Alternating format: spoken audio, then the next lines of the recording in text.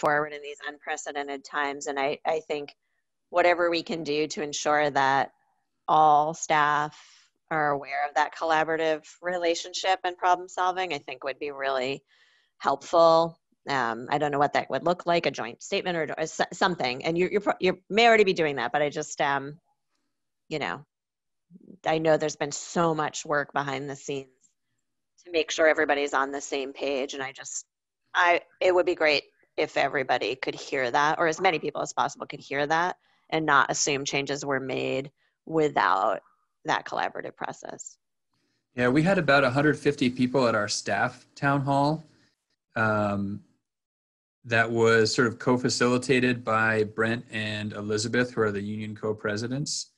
And Elizabeth made some remarks about the working relationship at the start of that. So I think at least that group of folks got to actually hear from their leadership about the working relationship that we've had. So I think it's out there in that regard, and we'll continue to put that out there in various ways.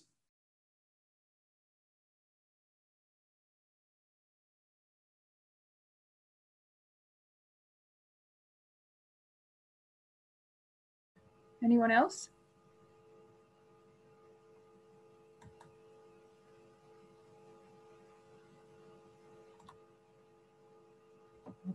Okay. I guess I would just add that sort of procedurally, by authorizing Dawn, knowing that these documents aren't fully fleshed out yet, you know, we didn't really want to wait until next month for the board to have the full documents in front of them to act on, nor did we think it was necessary to call a special meeting of the board to take action on these. So that's the reason for authorizing Dawn, even though you don't have all of the details yet. It's mostly procedural, that we need to codify the flexibility in the contract that we know we need to make this all work, and that the union's willing to be flexible, which is great.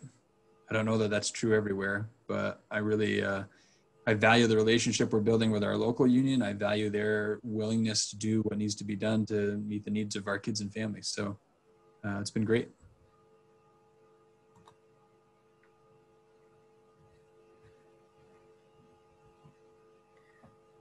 Okay, so we need a motion, if nobody has any other comments, to authorize the board chair to sign a side letter. So moved. Okay, that's Krista. Is there a second? I second. Caleb. Caleb, all right. All those in favor of authorizing the board chair to sign a side letter, please say aye. Aye. Aye. Aye. Aye. Aye. Any opposed? Any abstentions? Okay. All right. Next is a community engagement committee update, and this afternoon, I think I shared with everybody an update for tonight. Did everybody get that? Are you talking about the community engagement plan? It was the notes Rob took from the retreat. Yep. Did you get those?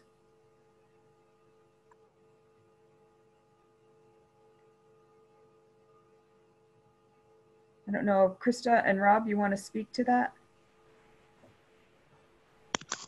Yeah, so since I wasn't at the retreat, I asked Rob if he would mind providing an update, and I'll chime in if necessary. And thanks to Rob for doing a great job presenting what our plans are for the fall and really kind of listening to the feedback and capturing that. So I'll let you go for it, Rob. All right, thanks, Krista. Yeah, if you haven't had a chance to look at what Dawn sent out, it basically sort of took the timeline that we had looked at the retreat, or that was in the retreat packet, added some of the conversation pieces that we had regarding community engagement this fall. And then on that timeline also sort of highlighted some questions we still sort of maybe want to tackle as a committee, but then down the pike as a board. And Kristen offered that the last year's sort of budget timeline in regards to talking and presenting to the community. So I threw that on there also. So we have a meeting next Tuesday, I believe September 1st, and there we're looking at a lot of things, thinking about engaging and surveying folks on how they're doing with school restart. So obviously that won't start right away in September, but in early October, thinking about just getting feedback from families, students, faculty, staff, just how they're doing, get a sense what's working and what's not. And then the bigger ticket item is working with the committee and community members with sort of regarding, sort of not launching, but really formally making public the NESDEC report and what that might look like in regards to not just sort of throw it out there and have with no context and sort of set off fire alarms and start fires all over the place. So thinking of ways we can really sort of lay out what the report says, some of the highlights, and then what are the considerations moving forward from that. So that will be to be discussed next Tuesday with input from community members, like what makes the most sense, what is the best way, and also consider timing with that. At the retreat we had talked about utilizing the November election and the board sort of timeline with facilities planning. We had talked about sort of making a decision at the end of November. I did reach out to a couple town clerks and get their feedback regarding the election. I'm not sure if everyone's aware, but the state of Vermont has hired out a third-party firm, and they're going to be mailing out all ballots to all registered voters throughout the state. So that third-party firm's in New Hampshire, so there'd be no way we could put like a straw poll actually in mail-in ballots. Obviously, folks can still go to the polls on November 3rd, the 4th. So we haven't lost that opportunity necessarily, but it's not an option anymore necessarily to include it with the ballot. So, we had talked about direct mailings and maybe, we continue down that line with the same timeline, but just sort of, decouple that idea from actually mail-in ballots. But I talked to Sally Ober here in Lincoln, and she thought numbers-wise that the majority of people won't be voting in person, but she would be open to having a straw poll of some sort at the Lincoln polling station. I can't speak for the other 4 towns. So that just wanted to pass that along. I didn't know if folks knew about that or not. What else did I have? I have to look at my notes here. And then I think that, the big ticket item again is once we sort of get the NESDEC report out there, think about late October, mid-October sort of webinar, town hall meeting to sort of not only revisit the values we collected from last year's community engagement, but then also to sort of to inform, educate, and be transparent as possible what that report sort of means going down the pike. I think it'd be a great opportunity too to really engage the community and see if there are any other, ways that maybe we have some blind spots in regards to can we involve them in creative problem solving, and then continue to maybe at the end of October, early November, do some sort of electronic survey also, and maybe with a direct mailing. So I guess that's the update I have at the moment. I did speak with I know Ian Elbison and chatted with him about, would they be interested in helping create some sort of educational video about here's where we are, here are the options. And he said he'd be on board with that. So another project we might have is he said we want to create a script and then, give him like visuals or numbers that then he could create a visual for regarding if it's what a tax rate could look like, or, look at finances moving down the pike if we status quo stays and stuff like that. So he's on board. He seems like he'd really enjoy that project, and I think it'd be another great way to help educate our owners as far as what's going on. Krista, anything else to add? Yeah, I guess I'm just trying to think about are there any missing pieces that this group needs to talk through before we go to the community engagement group? And some of the undecideds that you alluded to, one is around the timing of the NASDAQ study. You know, it's out there in the community, and this is also a question for you, Kevin, I guess. And, you know, it's out there, but I don't think a whole lot of folks have dialed into it because there are so many other pressing things.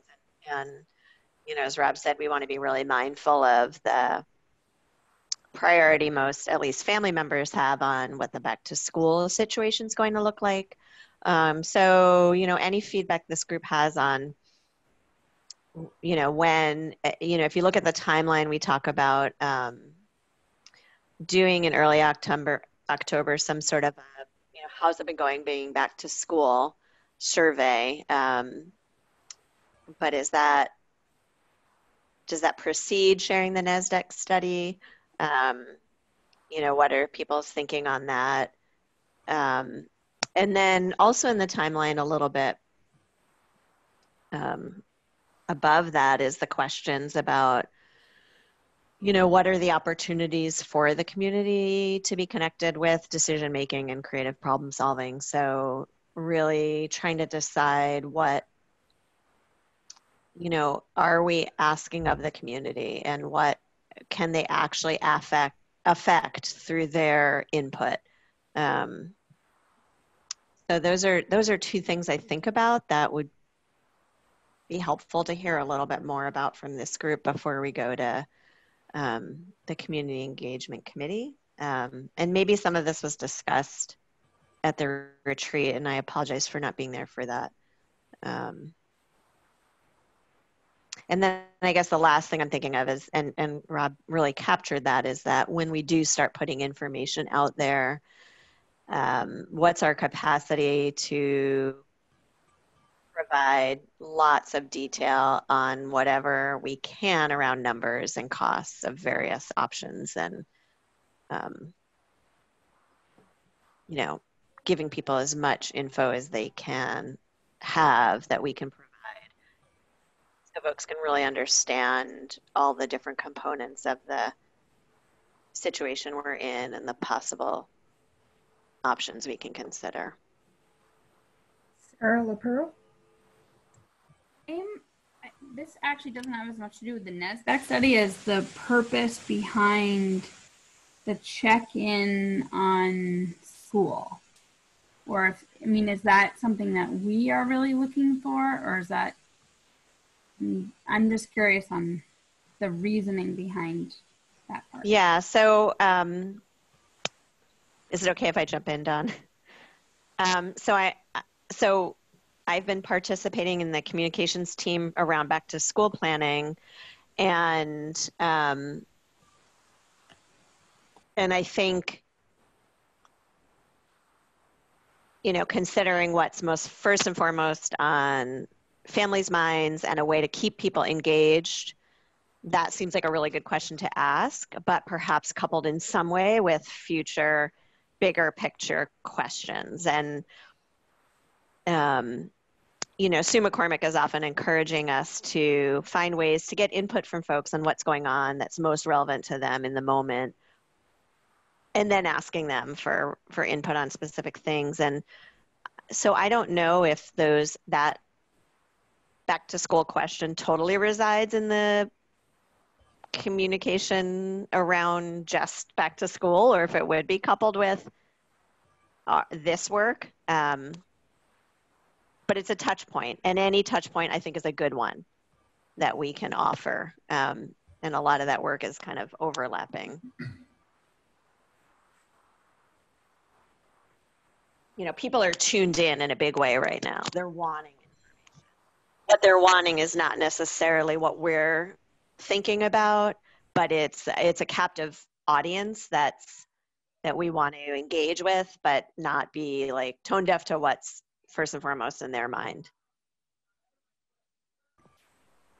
Yeah, to second Krista, sorry, Steve, I jumped in. I'll So I guess maybe Sarah's point might be whether or not that's duplicating anything Patrick's group is doing at this point, the kind of feedback loop they've developed?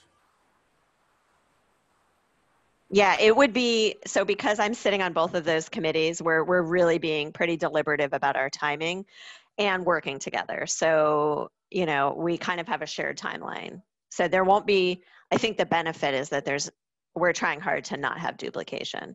We're trying to maximize the audience on all fronts.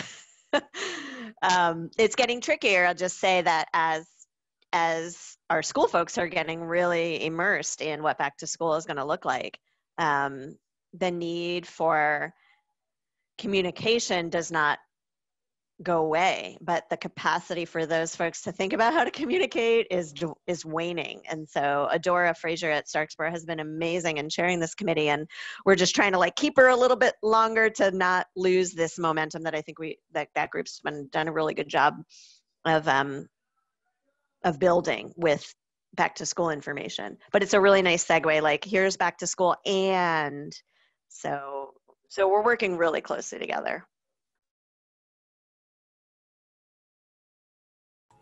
Dave? With regard to surveys that may be going out, it's important to me that we be able to disaggregate the information to the greatest extent possible. It was concerning to me when we did a survey about how distance learning worked for our children, that we were not able to disaggregate that data for free and reduced price lunch students versus other students, or students with access to internet versus students that don't have access to internet, or students of color versus white students. So to the extent that we can disaggregate the information we get back in these surveys, I think can be very important and informative on how we move forward with regard to equity in particular.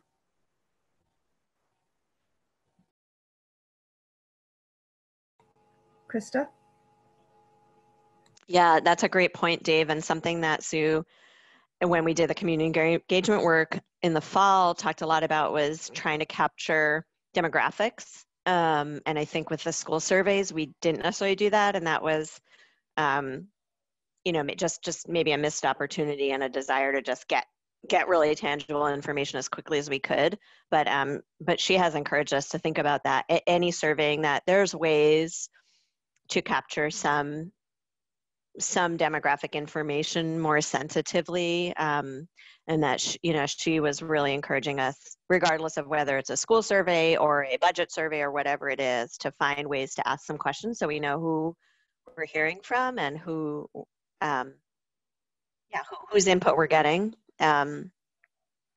She also talked about the importance of sharing back out what we heard. So there was a survey asked about how students are feeling about going back to school. And so we've been talking in our committee about how could we quickly and easily share a snapshot of how students are feeling. Because they took the time to fill out the survey, it would be great to let people know.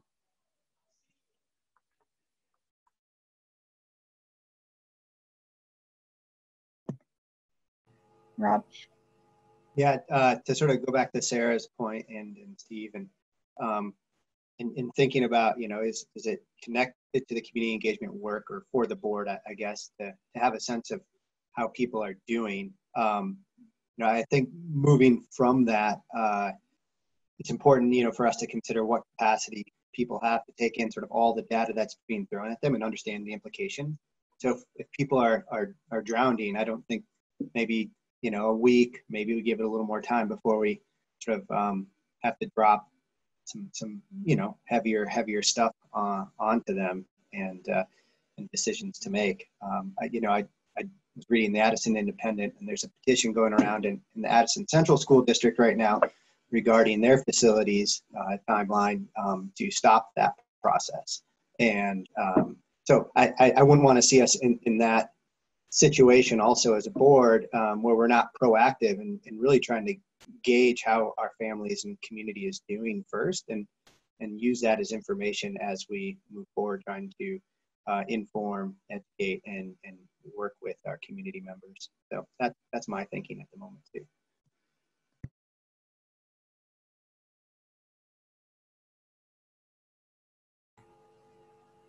Anyone else?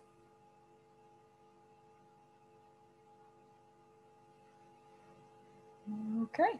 Just a nitpicking point, but in these notes, which I finally found and started reading.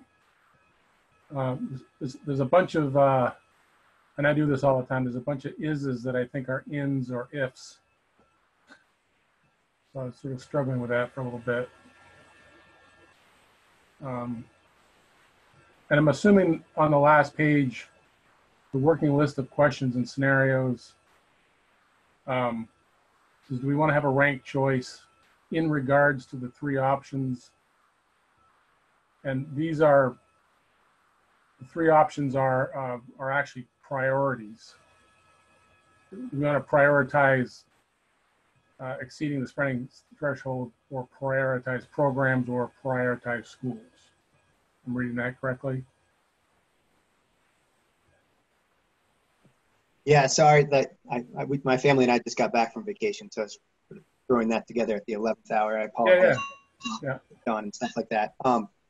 Yeah, I was sort of putting ideas out there, like, you know, if we do surveys or whatever, and thinking about ranked choice voting, you know, I thought that might be an interesting approach, just to see how things might shuffle out. And this was kind of the throw everything, all the options at them that we talked about at the retreat.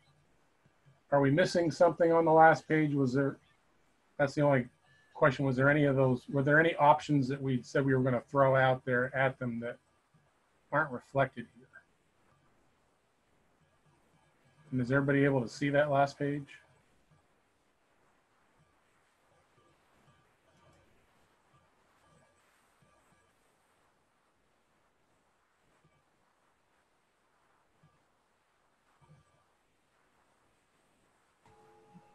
Not hearing anybody say they can't. You mean page 3?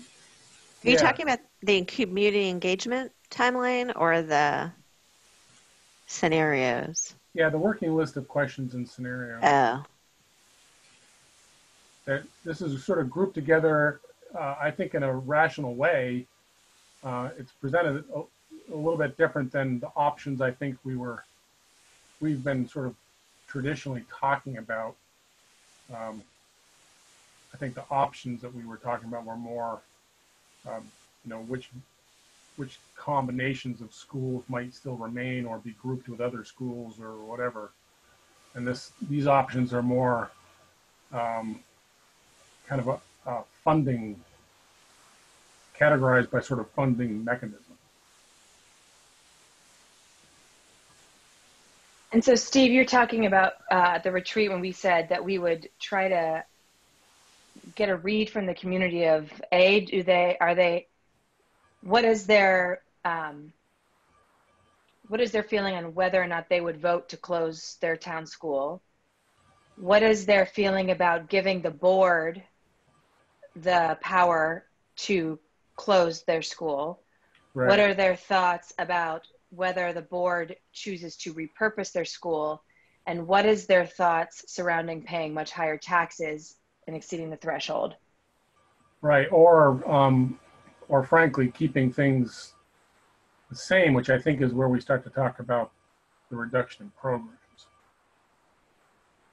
Like, in order to stay under the threshold, and not close schools, that starts to affect programs, and there may be other combinations here that also affect programs, but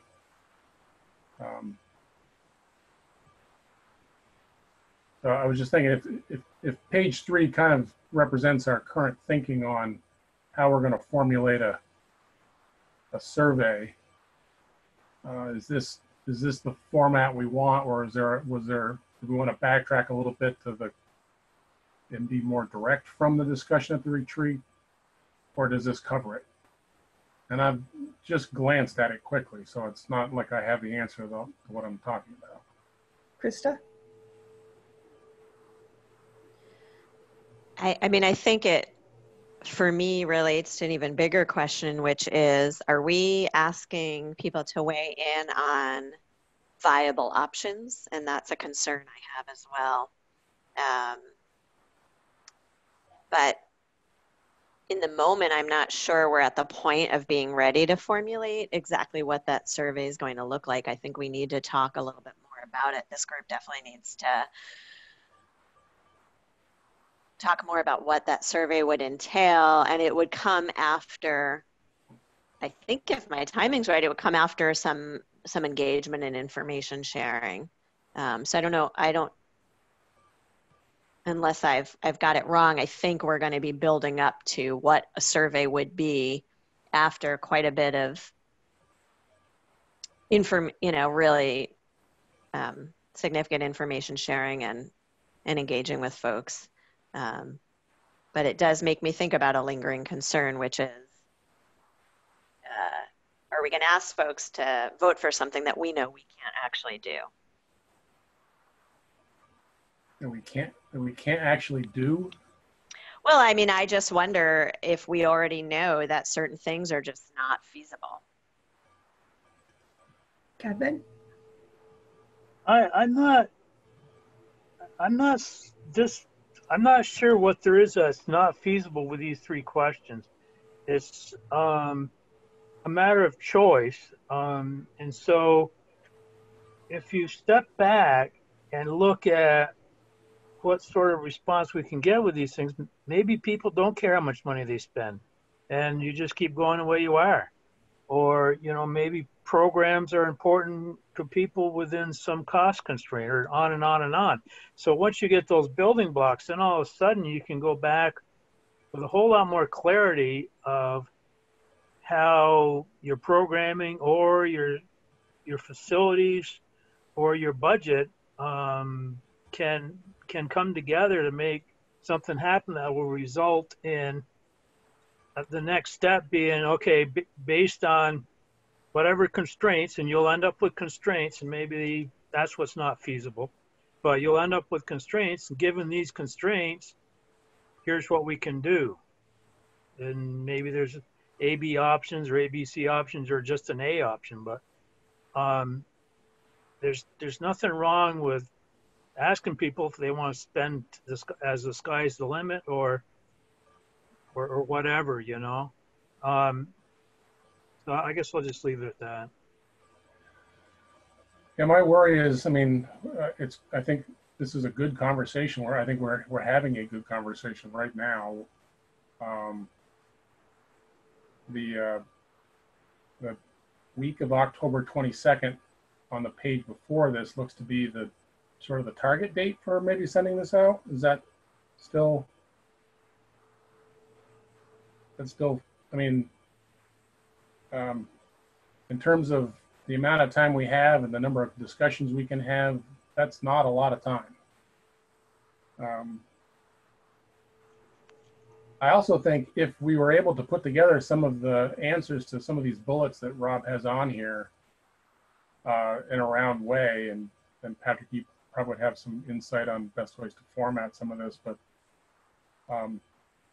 it's kind of like a values recheck from what I can see. That without necessarily proposing hard and fast options and scenarios, giving people sort of these three implications with some data behind it seems like a good values check that we could use to then maybe work in a particular scenario direction. Dave? So it's been a while since I looked at the NASDAQ report. If my recollection is accurate, they did a pretty reasonable job of laying out pros and cons of each of the alternatives that they were asked to study. My concern is that a lot of the public is going to look at that and say, whoa, the school board didn't even consider the possibility of maintaining the structure the same way it is now. I think we have heard from the administration and that they have considered that, but I'm not sure that citizens opening that document are going to have a reaction I think many will have the reaction. I fear many will have the reaction that says the school board just didn't even consider keeping schools the way they are.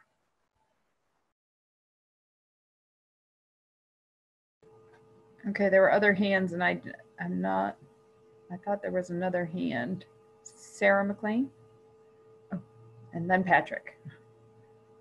Yeah, I agree with you, Dave. And I also I also haven't reviewed the report since the retreat. Actually, that's not true. I did just because I saw an error, which I confirmed with my town clerk, but I'll email about that later. But I haven't looked at it, very thoroughly. But, even being on the board, I walked away from looking at it a few times for the retreat and not feeling content with an understanding that the scenarios that we are being presented were going to offer lasting solutions. So yeah, I don't know how we present the report, and then also you just have to really put it in context. Patrick? One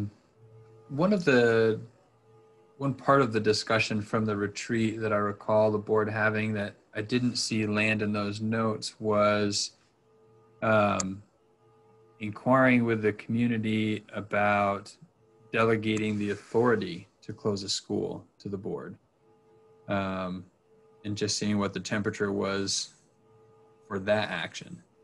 And as I think about, as we've been talking about the sort of values conversation that we're just talking about in terms of those questions, and I feel like going that route again before we go back to the specific scenarios about how many schools and all of that makes sense, because which scenario in terms of schools we choose to operate or not is going to have a significant impact on either our spending or our programs or the number of buildings that we operate.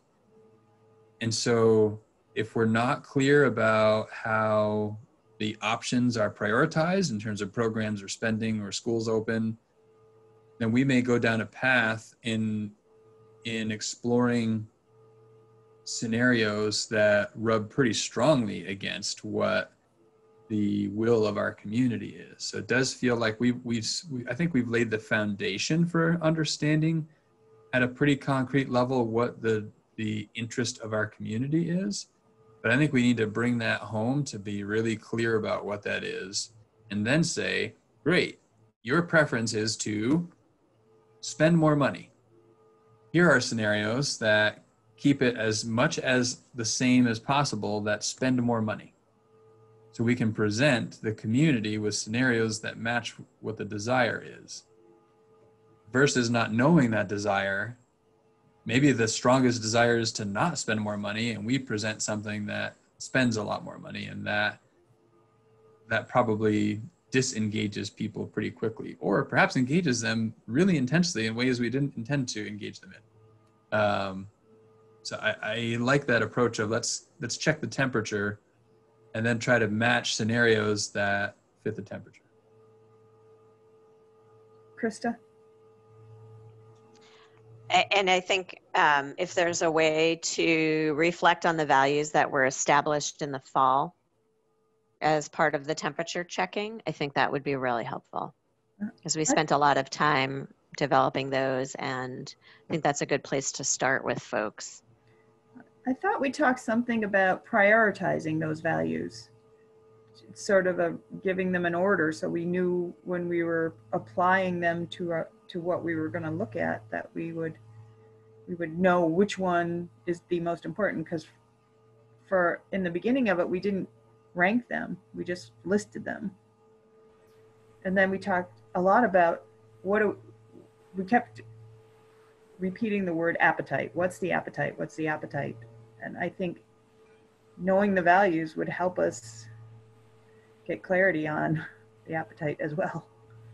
And I'm not sure the values that we've done the work on, I agree we need to connect them. I'm struggling with what that connection necessarily looks like, because I think the values we put together in the fall with the community don't necessarily correspond directly to the 4 or 5 questions that we've talked about checking the temperature on. So I think there's some work to figure out how to marry the two, but I think it's important to try and do that. Steve? Yeah, I think, you know, the people that showed up at these events last year, they're obviously the most engaged of our community. And that says something that bears some weight. But it's not a full ownership kind of temperature check that I think this mail out survey and the electronic versions are going to be. And I think this stepping back and using this organizational, you know, these organizational priorities. I mean, these are, even though people may have other types of priorities that they have listed in our past engagement, these 3 topics here really kind of, I think, boil down what maneuvering room the board has to go in any particular direction. So getting maybe a blend of the two in a survey that steps ahead of the NASDAQ survey. I think the NASDAQ survey is a great tool, but putting it out ahead of this, I think, is really that's really a tough thing to do. I think it gives us some perspective on what the different options of closing schools kind of actually accomplish for us, but it's not something we necessarily want to throw out in front of people and say, here, what do you think of these things? You know, without having more understanding of the background values. I just want to take a minute, check in. Andrew, we haven't heard from you, or Liz. Did you have anything you wanted to add? Yeah, so I was just still thinking about how it would be great if we had some sort of video.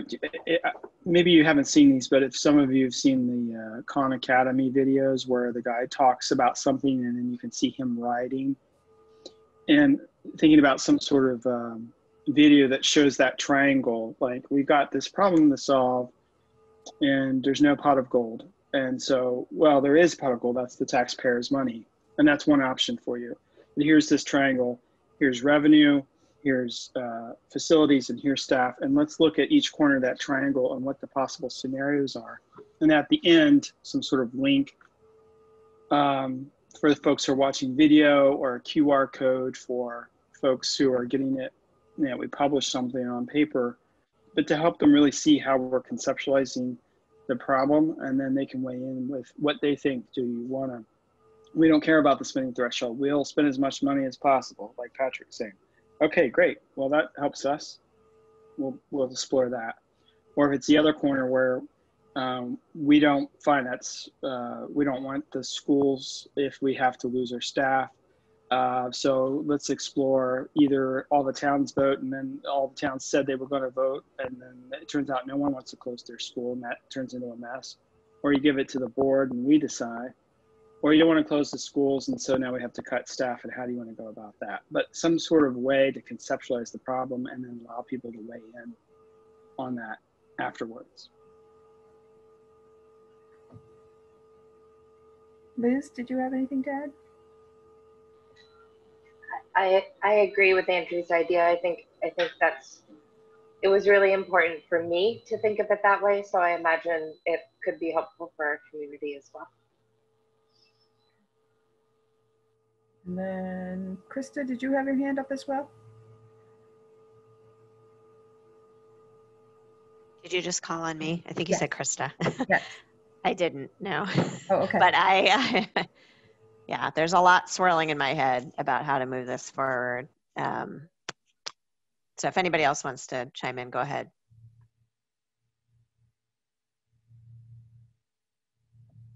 I think everybody's swirling.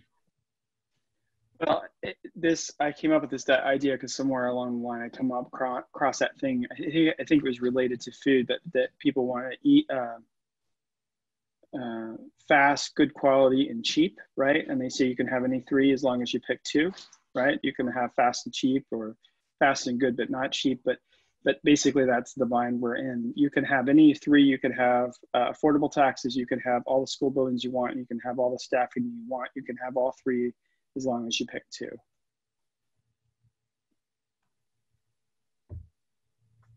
Krista. Yeah, so I think that's the way we tell that narrative, whether it's I love the video idea, and there's lots of other pieces. I think that's going to be really important. It's going to be really important that we get the perspective of as many people as possible. And, just thinking about the vocal minority that's really active and has the opportunity and time to invest in sharing their voice, may have a really different perspective than the other folks who might not be as able to share their voice. And so I'm really aware of that, as maybe more than I've ever been, just like this moment in time. Little plug for a podcast that I've been watching that is kind of speaks to this is Nice White Parents. And in Vermont, it might be nice middle and upper middle class parents. So I think really making sure we have a very diverse group of voices is going to also be huge. And I'm worried that the Community Engagement Committee is a small group of folks that are going to have to kind of weed through a lot of this. And it is a huge lift. And this full group only meets once a month. And so I don't really know how to grapple with that. I don't know if we need to be spending more time with this larger group on this. I think they're it's a great sounding board of board members and that vocal minority. So I think our next step is to figure out what to start sharing out with the community about these long-term challenges while not being tone deaf to the COVID reality. That's the first challenge. That's the most immediate thing. Steve. Yeah, just a suggestion. I mean, earlier it said the questions for Patrick and the admin team, where are there opportunities for the community to connect with decision making? Well, I'm curious if it might be an opportunity for the folks that were on that, the spreadsheet that went around for actions. One way that people get reaction to surveys that are mailed out or electronic where they don't reach the disadvantaged or the economically challenged or whatever is that you do a house to house. You go door to door. Are there folks out there willing to volunteer for that kind of an effort as part of part of their ability to connect with decision making? That's just a thought.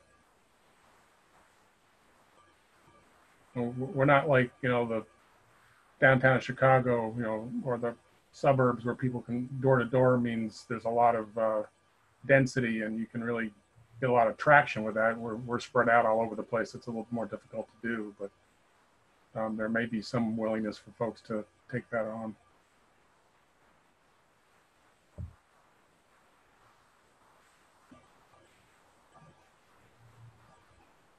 Dave.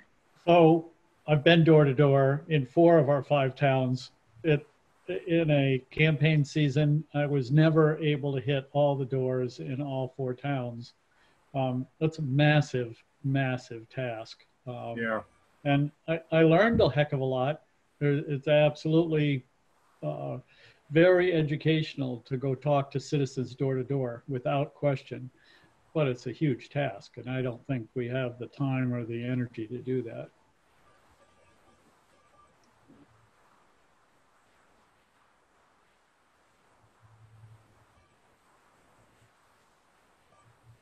Krista? I think the webinar has been kind of an equalizer, or Zoom has been a little bit more of an equalizer, or maybe not an equalizer, but many more people are participating. than in other ways. So I think that could help. Like if you can Zoom from your couch with your kids there in the next room, that provides a whole nother level of access. So I think that is something we should definitely be doing.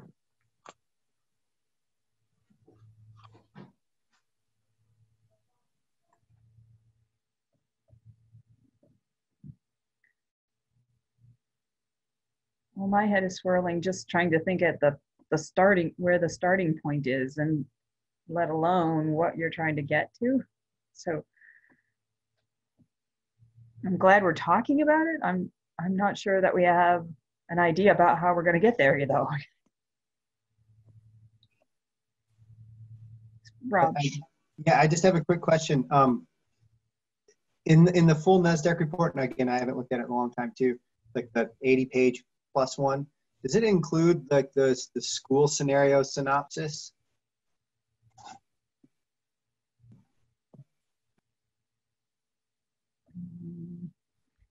I guess I'm not sure what you're asking. But so at the retreat, we were given like a short little document that said like scenario 1, scenario 2, scenario 7, option CB 2, whatever. Is that actually in the full NASDAQ report? Because if it's not coupled with that, do we have to put the school reconfiguration options out there with the report? Because when you look at the report, that's more of a demographic, numbers, and so I'm just curious. I haven't looked at the full report in a long time. Question. So technically both so I think the first question was, are they the same or separate? So we have the NASDAQ report has the demographics and the capacity study. And separate from that, like a separate attachment in the email and everything, is the options document.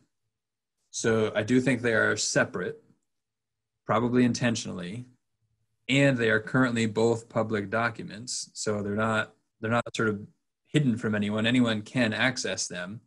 Having said that, the board can choose when and how and which pieces to make more widely known by the community to fit with its communication strategy going forward.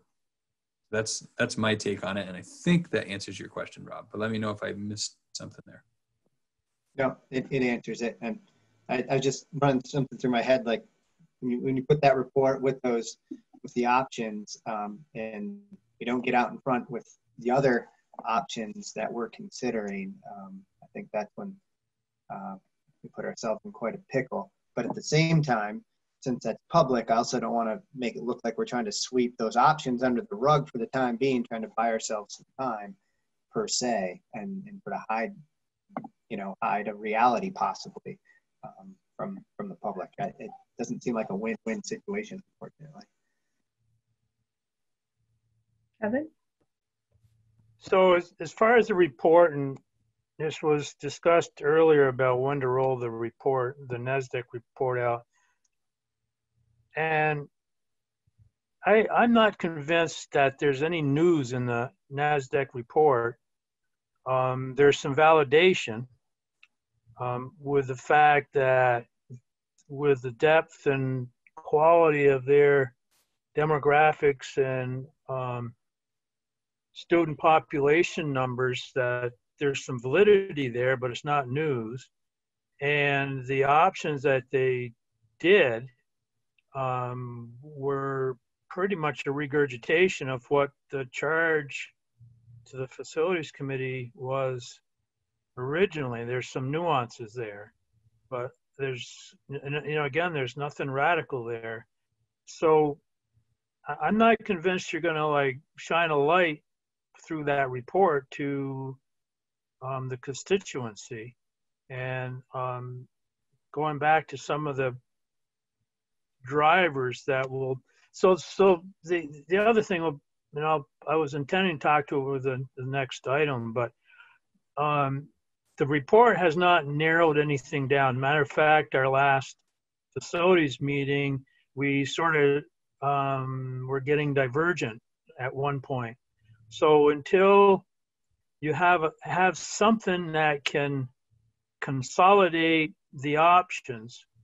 And, you know, right now we're talking about these three things, really. What do you want to spend your money on, or what do you want a result for, you know, the level of funding you want to provide. Until you can get something to drive a reduction in those options, we're just going to spin our wheels with it coming out in a report or coming out as the result of a retreat or what have you.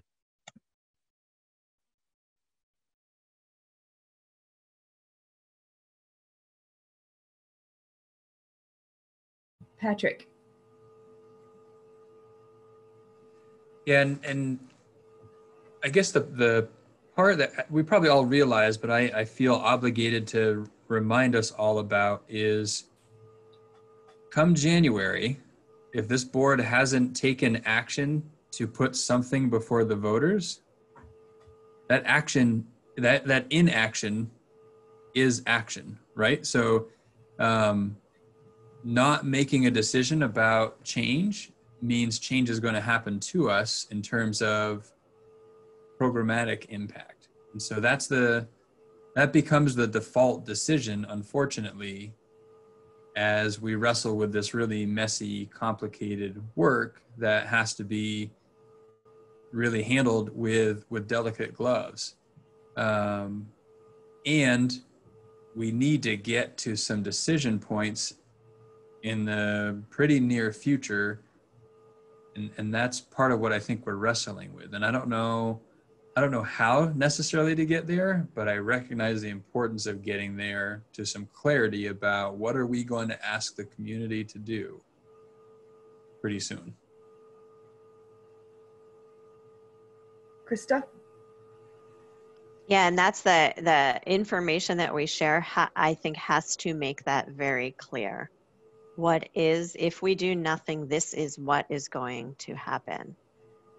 And if we do something, but it's only halfway there, this is what's going to happen.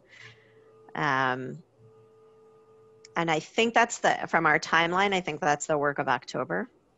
You know, mid to late October is just sharing that story as much as possible and getting the community really educated about that. I don't think we have that. Sounds like we don't have the time really to delay that any further. So it sounds like to me, mid-September is, yeah, let's see how people are doing about school, but we have to start this. I think we're creeping up on the point where we have to ask some really pointed, tough questions of the community to get a sense of what their thinking is, so we know how to move it forward with that information. Sarah McLean? In asking those tough questions, do we have clear ideas of how the programming would be affected or staffing would be affected? I know that we have like the presentation is that you need this many staff would have to go, this many support staff.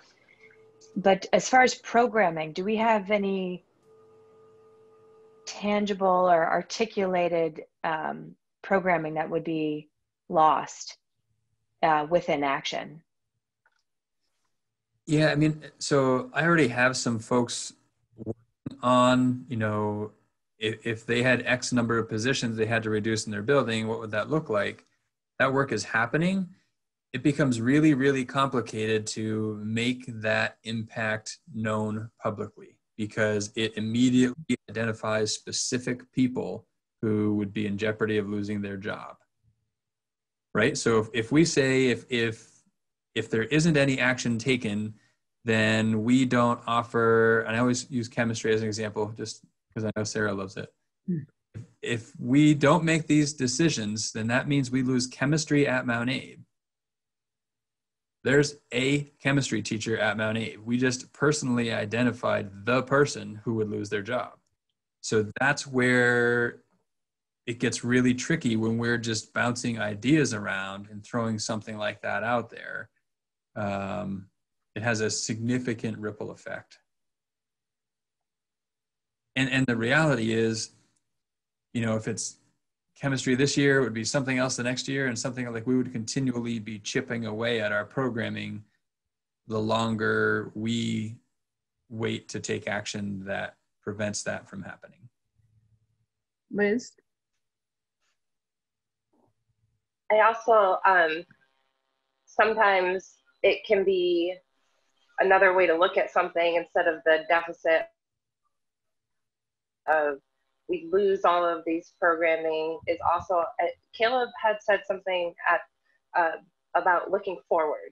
So we had a little discussion about if we close or if a town closed a school, how would that affect us long term, and what would the benefits of that be? And so you can look at even thinking of the programs that we could have or the opportunities we could have. And when people feel like maybe they're missing something in their school that they're not getting, if that's a parents, you know, I feel like also looking at it from this is what we could offer if we did do these things can kind of feel a little better than just feeling, noticing all of the deficits. So that can be another way, I think, to present the information. Andrew? To Patrick's point and also to Krista's point, I think it's also important for us to help the community understand that their inaction is still action too.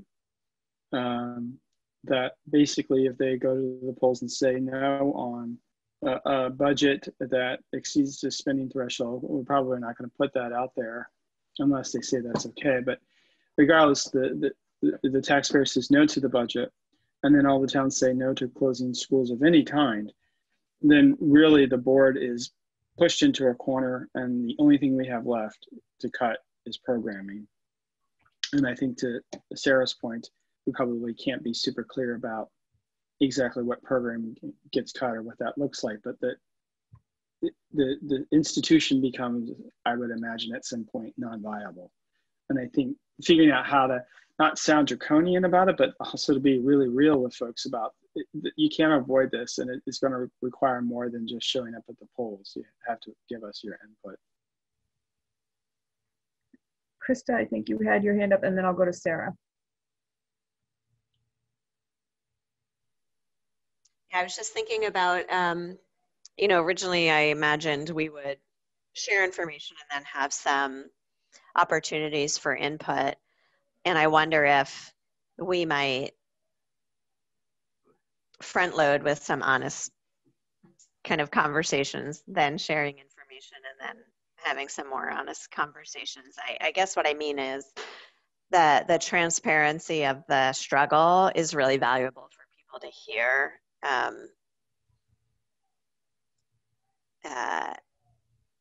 The kind of call in and just hear us talk through some of this and share your thoughts on it helps people to feel like they're part of the problem solving before they get handed all of the details and the numbers. So it's just something to think about in terms of our timing. Sarah McLean?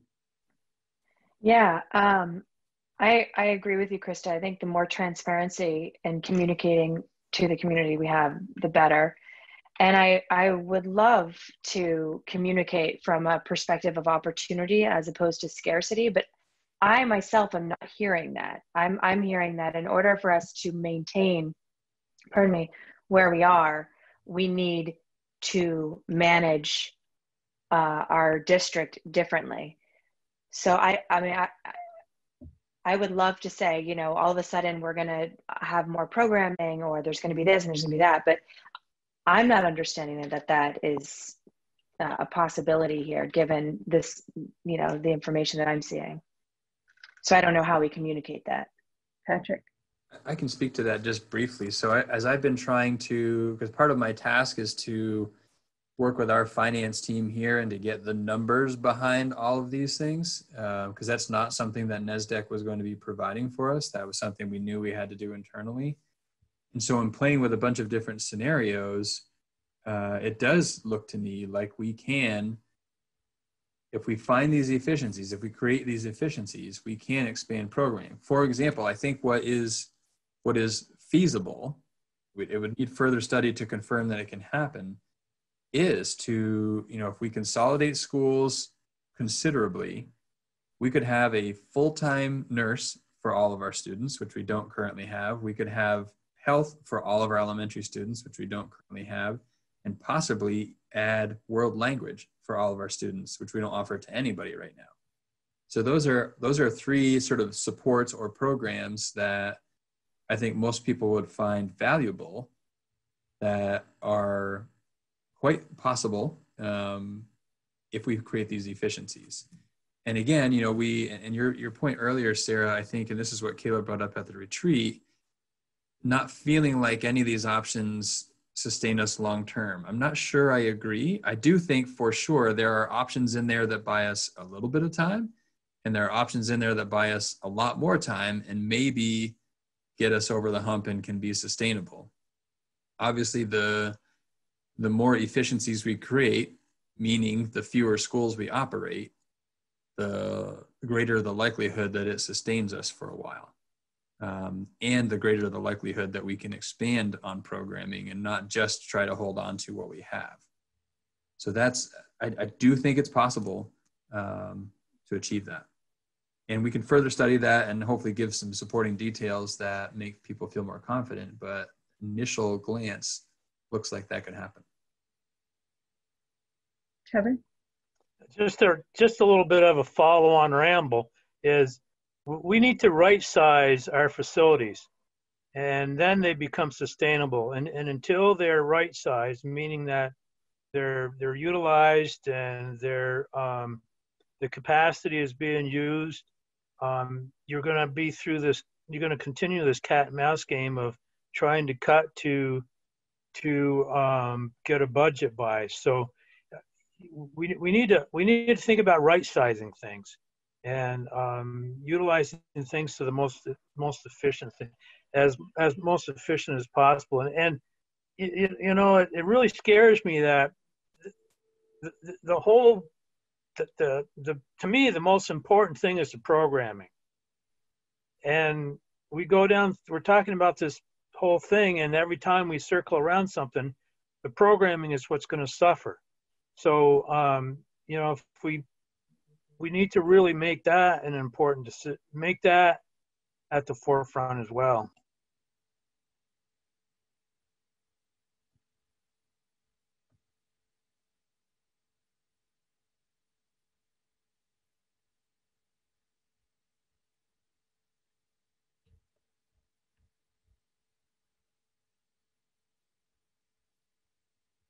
Not seeing anyone. Oh, Steve?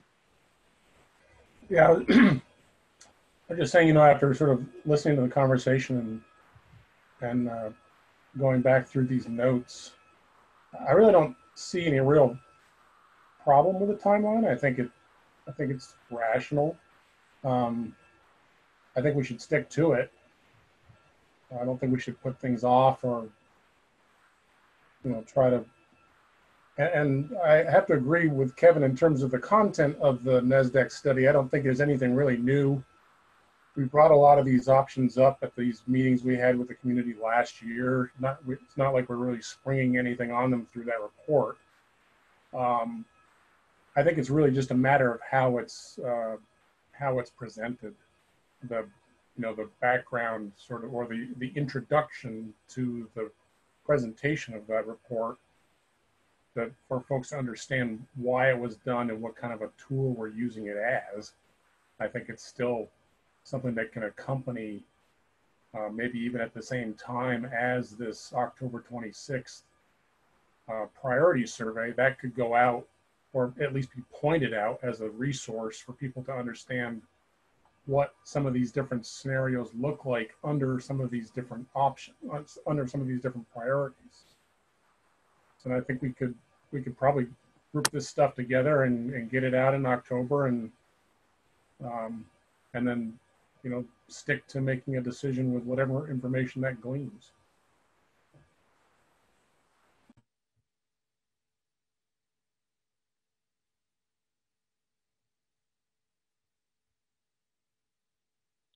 Kevin? So I guess we've had a lot of discussions, so there's a lot everybody has on their mind from everybody else. But I guess the thing is I heard the communication committee saying they're concerned about capacity. And so I guess we need to, do we end up formalizing some direction for them, or do they go back and chew on what we've talked about tonight and come up with a strategy based on the timeline that's already generated? Seems like we're at the point where we should stop talking and do something. I think it's this board's job to give direction to that group. And if this board is, I thought that's sort of where we were heading at the retreat, where we were talking about we need to know this information in order to progress further. And so my takeaway was that we were going to ask those tough questions so that we had more clarity to move to the next step. And maybe I took away the wrong thing, but I think we're at the tough questions part.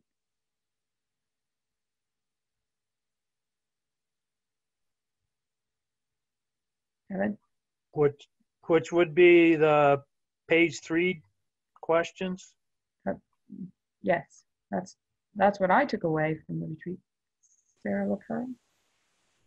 Yeah, I mean, I keep going back. I like these 3 priorities, and I like we had all these 4 options, but, you know, I think about the town I live in where it would maybe be interesting to know if the New Haven voters would actually prefer to close their school or have it repurposed. You have to kind of have, you might get a different answer than what we expect from, and so I would love for the survey or whatever it is to try to get at the heart of, or get a little bit deeper so that we do go down a path that that the voters of different towns are going to support. So I think the whole point of the survey is to go back to, and I know it's to give the information is what we need to do in advance, to give a proper survey that gives us information so we go down the right path in a short amount of time. Patrick? Just thinking a little bit about Kevin's comment earlier about his concern around programming and the impact of programming, and even his statement that programming is the most important thing. And I wonder, and then I think about the role of the board and what each board member is tasked with. And I think about this as a board of trustees. I'm thinking about my inner Val Gardner coming out here, and the job of the board, which is not an easy task, is to be the informed agent for the owners. You have information that the owners as a large group don't have. And in all reality, because we've tried this in a lot of other ways for a lot of different topics, many, perhaps the majority of voters that are going to go to the polls aren't going to be going with all of the information. I don't think we've found a path that gets the majority of voters to the polls in a really informed way. So, and this may be provocative, and it's somewhat intended to be, is it the responsibility of this board to take a position and say, we as a board recognize that the program that we offer is the most important thing for us to focus on. Therefore, these other actions are actions that we want input from the community on that maintain the programming or perhaps expand the programming that we think is essential for our kids. So does that, it puts the board in a position of taking a position on something that helps move us in a direction, which comes with risk, but might also be within the responsibility of the board. So again, I have my own thoughts on that, but I sort of put that out for the group to consider.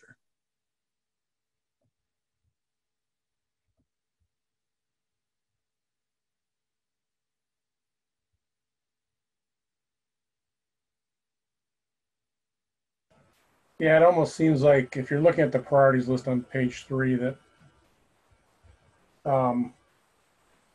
it's really option 1 or option 3 to maintain topic number 2. I mean, I can't really imagine there's anybody out there that's got a real stomach for losing program. It's the whole point of putting kids through school is to teach them something. So removing their options for education seems like a silly thing to be doing when you have other options. But there is another option. You can invest more in education, even if it's not sort of rationally efficient, or you can make the facilities ends of things more compact and more efficient, and then therefore retain program. So we could sort of we could say number 2 is the thing that's being affected by 1 and 3 more than making 2 an option for folks to carve into. Krista?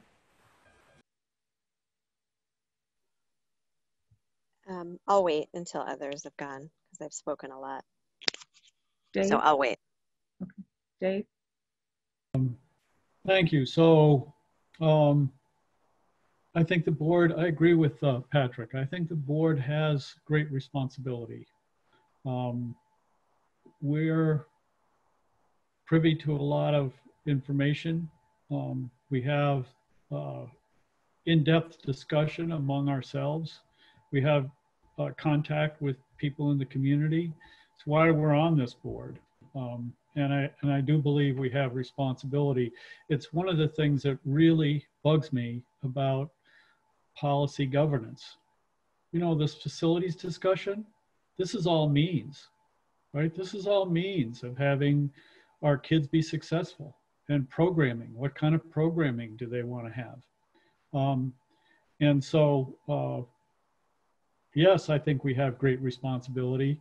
And yes, I think we ought to rethink how this board is going to address that responsibility, not just in terms of facilities, but in terms of our role in the public education of our community. Sarah McLean? I think it's an interesting point that Patrick raises, and Dave. My question is, so we gather all of this input from the community, and we've asked for their values, and we've measured them and what values were higher in people, is how many people voted for them, and then for the board then to say, okay, thanks for that, but we as a board, our priority is programming. I feel like that leaves out the community voice that we've been seeking for the past year.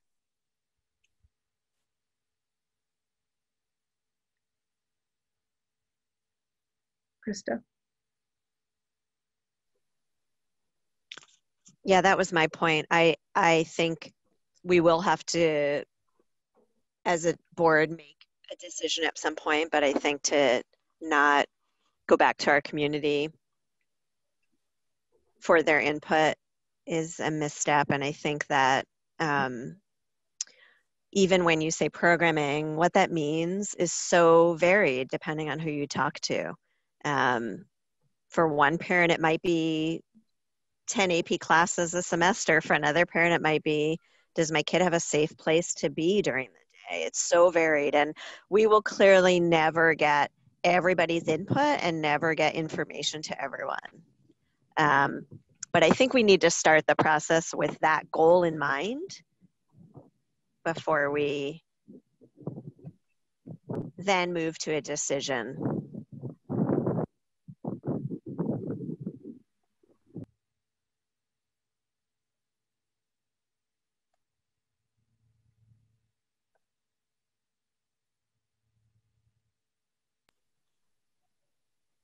Krista? And I think we've done a lot of work to get that input. Like, I don't think it's insurmountable. I think we did a really good job this fall. I think we have a lot of great methods and practices and goodwill that we've built up. So I think we can continue doing that. And you know, I have hope that we'll be able to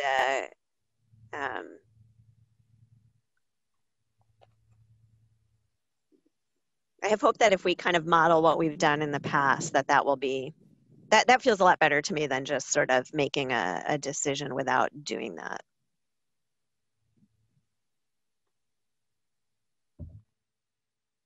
Dave? So can we reimagine schools for our community? Can we offer 10 AP courses? Maybe those are online. Maybe our advanced students are capable of accessing and being successful in 10 AP courses that are online and overseen by a number of teachers in the building, professional staff that guide them through this process. But the bulk of their time and energy is spent online, whereas our responsibility as a public institution, as public education, in my view, is a lot about making every child available or capable of being successful, active citizens in our community. And that says something to me about low income families and how they're successful or not.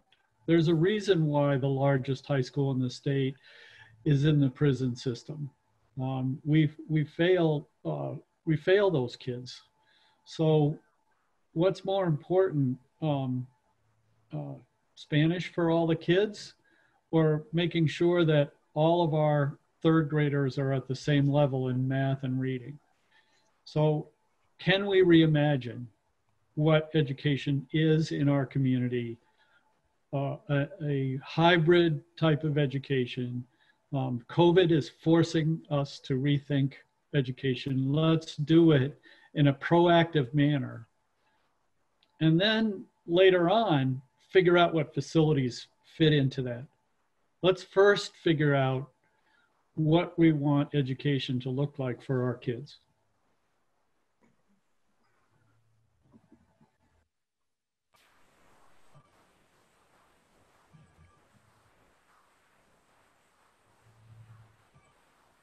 I want to do a short process check. I just want to let everybody know it's 7:30. Our meeting is scheduled till 8 o'clock. So we have possibly 2 more large discussions to have. So I just want to check in with everybody. We can keep going on this. We can try and close it up and move on, or we're going to have to be here longer.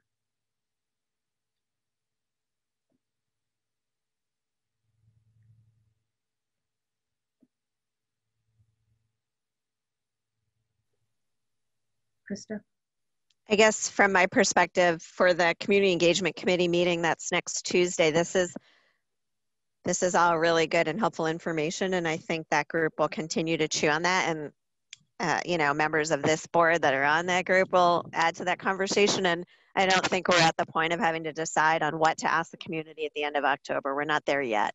So so I feel pretty good about kind of our next steps, but you know, anybody who's available to attend that isn't on the committee, please come and add your thoughts. And there will probably just be some pulse taking that goes out around how things are feeling about, people feeling about back to school, and maybe some sharing of the NASDAQ report that happens between now and our next board meeting.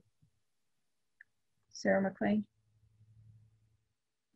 Just before we leave this topic, I just wanted to ask Patrick, when you had introduced this idea of the board, you know, having a position, you said that you have thoughts on that concept. And I wonder if you could share with us what your thoughts are if we were to do that, or what your recommendations would be. Yeah, I guess I'm not sure exactly. I mean, my thoughts on programming, I feel very, very firmly that the program that we offer our students is the most important thing. So for me, if for my own kids, which are in our school system right now, if the choice was and I'm thinking about when they were in elementary school, because that may be where the greatest impact could end up being. If the choice was, you know, have a struggling student have their needs met in a building that's in a different town than where I live, or have them attending the school in the town where I live and not have their needs met, I want their needs met. So that it's absolutely crystal clear to me that strength in programming is more important than the building where that programming is taking place. I don't know if that was what you were looking for from me, but that's where I stand, and I don't obviously downplay the impact of that statement has, right? Like that, to achieve that, we know that means some really hard decisions. But it's very clear to me that that's what's best for kids.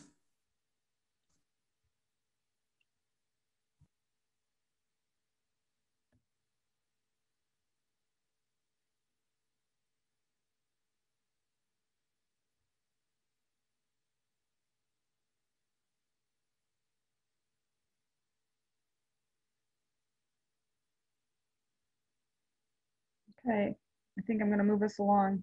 We're just going to sit on what we heard tonight and go from there. The next update is from the Facilities Feasibility Study Subcommittee. And Kevin, you've added a few bits and pieces, but anything Yes. else? We had a meeting first week in August, and we were privileged to have John Kennedy and Karen Ledoux from NASDAQ go through the report with us. So there's a lot of discussion on that. Hopefully my lighting's okay. You know, and we had sort of alluded to earlier, you know, the report with some in-depth analysis pretty much confirms, you know, declining student enrollments and, you know, underutilization of school buildings, you know, and I think Patrick's said this before, but it was kind of discussed at the meeting in the last in a 30-year period, looking back 20 and looking forward 10, the MAUSD district will have 900 less students in it than it did at the beginning of that 30-year ban. There was some rather lively discussion amongst the committee itself. There was a little bit of discussion about, with the report, did we get what we asked for? And I think a lot of that centered around, I concurred that we got what we asked for with the report, but I think there was a lot of hope that we would have more information with the report, maybe even some conclusions, which we ended up not having. And really at the end of the day, it wasn't really planned that they would narrow down solutions for us. Talked a little bit about demographics regarding COVID. You know, the whole concept of everybody leaving New York City and coming to Vermont, that sort of thing. They actually had we had a short discussion with them. They actually have some experience in the Berkshires down in Massachusetts, and they're pretty early for them to make any conclusions, but they understood what the concern was or what the impact could be, and are kind of watching that. There was a discussion. If you look at their report, they're talking about you know the capacity of housing, you know, the plans, houses, permits, and all that sort of stuff. So there was a little bantering back and forth about how can we continue to have declining enrollment when we're building houses, and you know, there's just some realities with that we talked about. And then, like I mentioned before, we didn't really have any clear conclusions, if you will. And matter of fact, at one point, the discussion within the group was becoming divergent, and we kind of circle back to what the charge is, and and Patrick chimed in about the relationship of this subcommittee and his responsibilities. So again, it's like we're not consolidating, we're not reducing our options. We're still in the point where we're trying to expand our options for whatever reason on multiple levels. And then there was a fair amount of discussion about how to best use the junior high and the high school and share with Northwest as well. Obviously the reports were done in tandem, and there is a lot of intrigue about the benefits of what a partnership of some sort could be between those two schools. We also had an agenda item to start looking at the questions, if you will, that were in the charge for the subcommittee, but we spent an hour and a half on with NASDAQ, so we sort of ran out of time and tabled that for our next meeting. I believe that's pretty much the essence of the meeting. Anyone have any questions?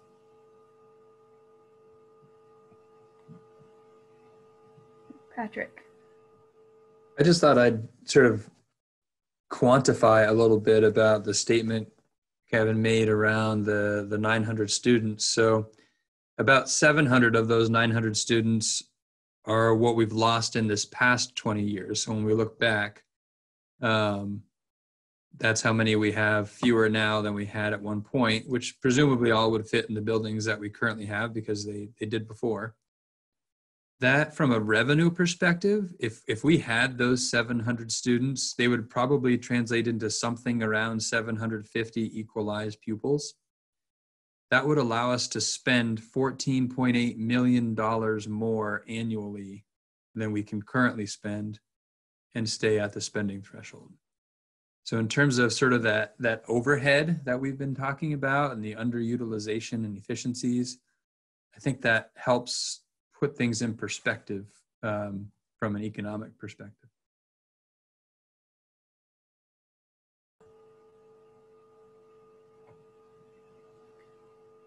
Okay. Oh, Sarah McLean. Was there a discussion on what it would cost to upgrade the schools to accommodate its consolidation of the two districts? There's no, within the NASDAQ report, there's no cost analysis provided. And, from my point of view, that's one of the shortcomings of the reports, because they were pretty free to add, well, you can do this, but you might have to add on to the building. So they weren't tasked and with that, so it's not part of it's not part of the program, but Patrick's team is looking at that. And when we get to the point where we're going to narrow down and start looking at architectural options, obviously the costing will become much more real at that point as well. And one thing I would add to that is, it was a little bit confusing initially why NASDAQ put in every option that we could add on to a building in that option if that was necessary. Part of that's because, if they share an option that says we could close 3 elementary schools, depending on which 3 we choose, we might have to put an addition on. So because they didn't say specifically close X, Y, and Z elementary schools, they left it open. Like if we chose an option that had us operating 3 elementary schools and one of them was not Bristol, we're putting an addition on somewhere to accommodate the students. If we chose to keep Bristol open and use that building, then we probably wouldn't have to put an addition on. So that's why that language was there for every one of the options. And in terms of the cost for sort of upfits, that is part of where I've been going with that is I'm thinking about it from accessibility perspective, which I don't know if that was specifically what you're asking about, Sarah, but some of our buildings are far less accessible than others. And so the relative cost in having those buildings that much more full and making them accessible, universally accessible, is very different. So I do think that has to be a factor, but that in-depth study hasn't happened. And frankly, it doesn't take an in-depth study to identify which buildings are less accessible than the others. I don't think we need to spend tens and tens of thousands of dollars for architects to tell us that. What the precise cost would be to make whatever buildings we continue to operate as universally as accessible as we want them to be, that's going to require months of work with architects and then probably third-party estimators to give us those projections, which is basically the same process we went through with the MAUSD facility redesign, just on a smaller scale for a smaller building. But if we're talking multiple buildings, that would add up in terms of time and money.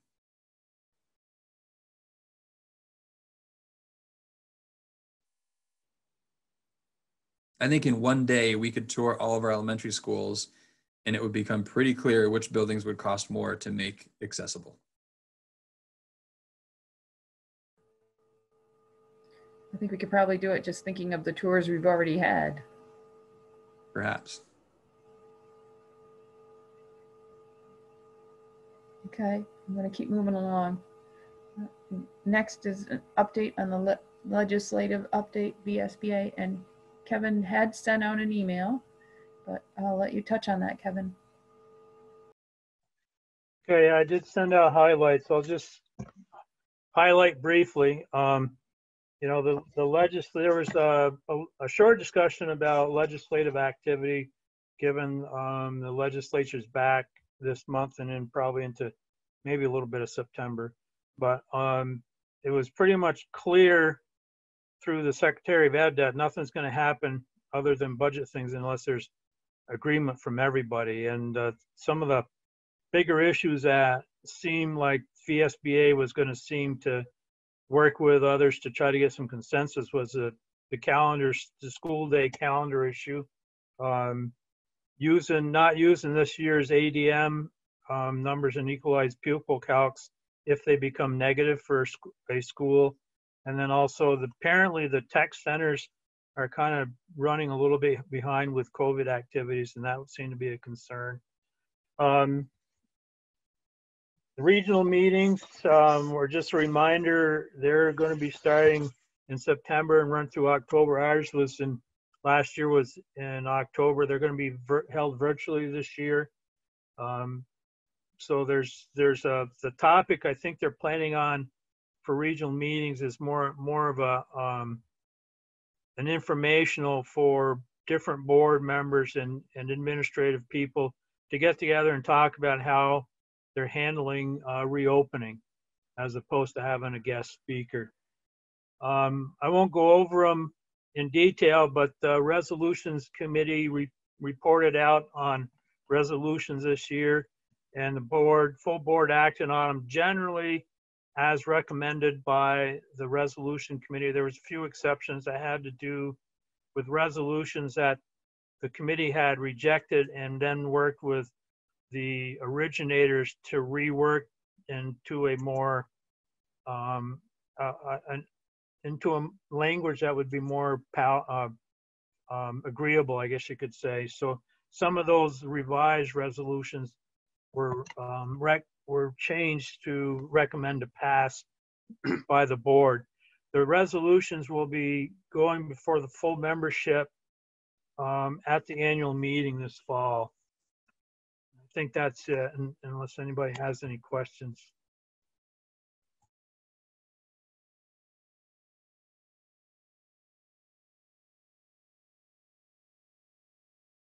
Wait, Krista.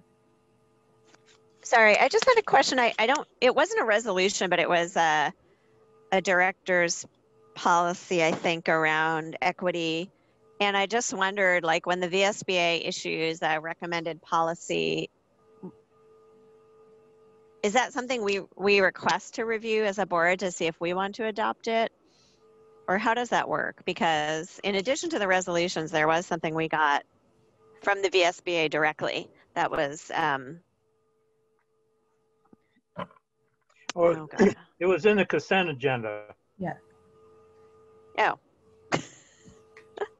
So, you so see how what, much I was paying attention at the beginning. Was that what in the if- board of directors policy? No. It was in our consent agenda? No, Yeah. it wasn't. Yeah, there was some language around conflict of interest. No, I'm talking about, there was a policy that the VSBA came out with that was the model equity policy. Oh yeah, Patrick, we talked about that, you and I. Patrick? And so, yeah, I was just wondering, how we can discuss that, because I don't think we have language in our ends about this, but I don't think we have a policy quite like that. So I just wondered how we bring that forward to discuss whether we want to adopt some version of that. So I can talk a little bit about the process that we use for adopting policies. And so on the VSBA website, there are required policies. There are, I think, recommended policies, and there are optional policies. I may not get the terms right, but they're along those lines. And our practice has been, we have all of the required policies because they're required. And we have very few of the recommended policies. So for example, our auditors recommended that we have a policy about conflict of interest. So we use the model policy as sort of a guide. And so now we have that. Because as a policy governance board, the practice is that your policy governance policies really are what govern the school district. And that we have as few as possible any additional policies that are further restrictions on how the district gets run. So that's why the practice is the way it is. Having said that, board gets to set policy. So if there is a recommended policy or an optional policy that this board really thinks it needs to have, it can take that action. I'm not inclined to bring forward recommended or optional policies because that goes against the sort of principles of policy governance. And so I'm not going to lead the board down that path. But that's sort of procedurally how this works. Krista? So if we would like to look at what that policy includes to see how we are ensuring similar philosophies in our district, how do we have that conversation?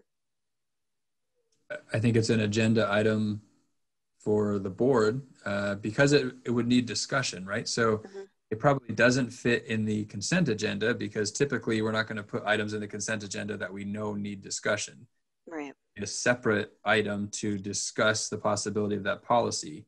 If the board says, yes, we want to move forward with this policy, then it could be in the consent agenda to approve for posting. And then there's, I think it's maybe a 10-day period that it has to be posted before it can be adopted. For just practically speaking, rather than have a special board meeting 10 days later to actually adopt it, it's usually just on the following month's agenda in the consent agenda to adopt. And you saw some of that today. I think we had policies that were posted and policies that were adopted. So this time we would just add a discussion in 1 month ahead of the posting, which would be followed up by the adoption.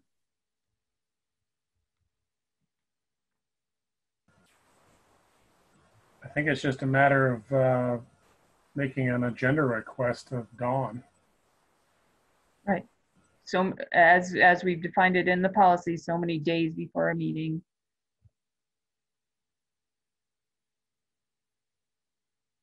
And we would then want to make sure that any equity policy doesn't conflict with the ends policy, which also speaks to equity.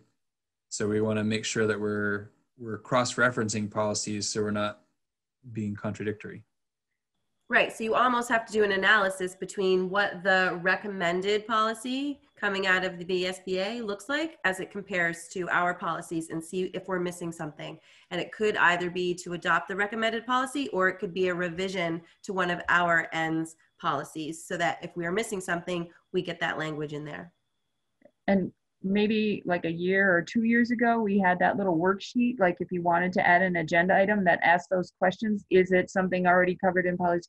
Should we amend a policy already in place? And so, but we didn't take any action on using that form. So right now we have to send it to me. And then I typically go through looking like, all right, does this fit anywhere in our policy already?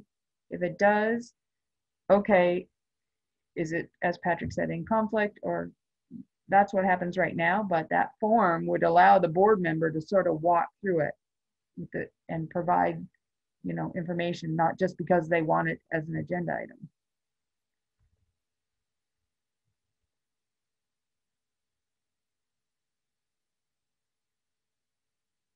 So if, like Krista, if you want to add that as a possible agenda item, then let's look at it together, and we could walk through the worksheet together and see, you know, how we would fit it in, or if it wouldn't fit in, we could do it that way. Yeah, and I'm wondering if it will relate to our statement conversation and, you know, what we're trying to achieve as an organization. It might fit into that conversation, but if not, I'd like to have that walk through with you. Okay.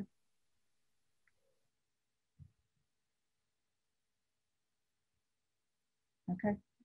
All right. I'm going to keep moving on. The next item is a discussion item around at the last, not at the retreat, at the meeting before that, we talked about where did the communication plan fit in our policy, and should we have a monitoring report on that? And you sent me back to look and come back and let you know what I thought, having looked through our policy, looking at other policy governance policies.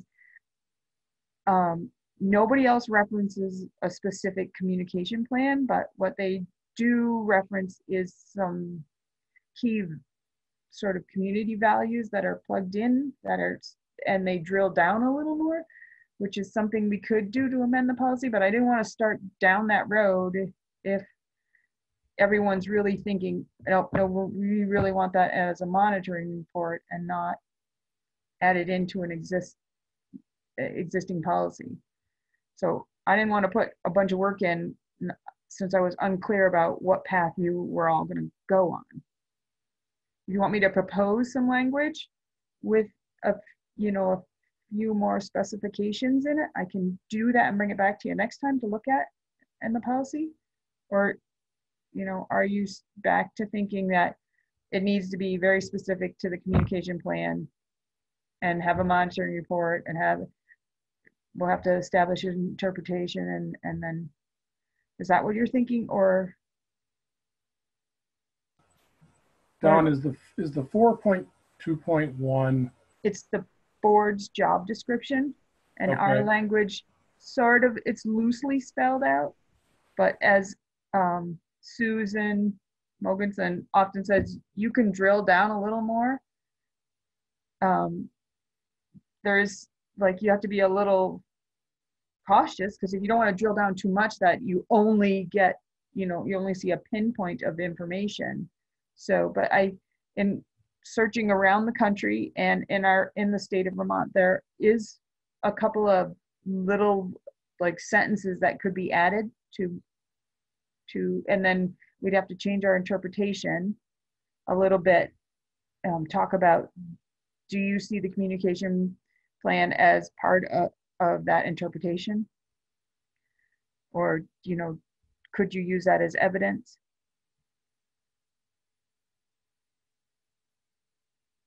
If you want me to put some ideas on paper and bring them back and show you, I'll do that.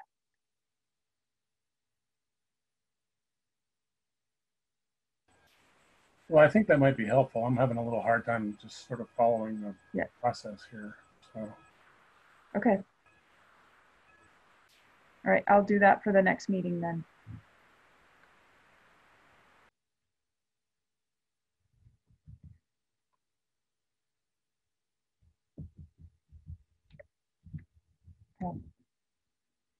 And the next item is, I don't see any question. The next item is a discussion / action item around a board statement regarding racial equity. Included in the agenda are 2 options, but having looked through things a little more tonight, I think I would ask that you consider a third bit of language, and that was in the document Kevin shared around the resolutions the VSBA put out. There is some language.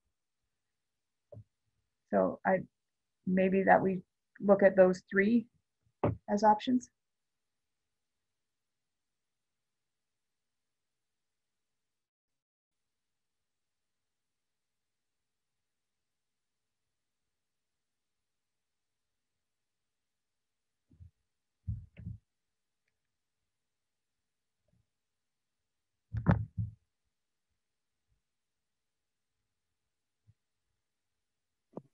Don, where is that? I'm trying to, sorry, I missed where that could be. So Kevin sent out an email, let me see. It's called August Highlights, I think he called it.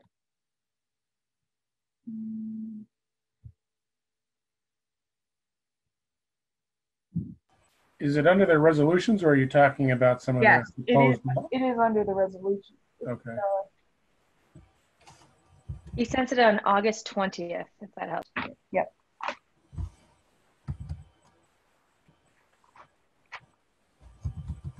And it was the equity and anti-racism resolution.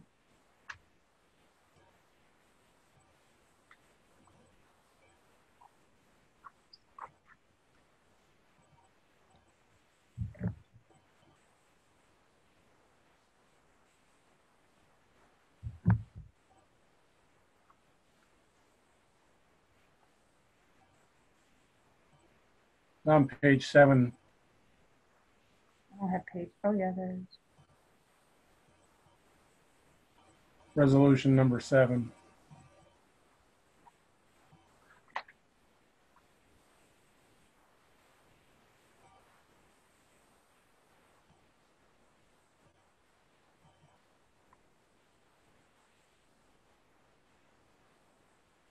It has some fairly specific references to action that the VSBA should take. Right. Which obviously we wouldn't adopt.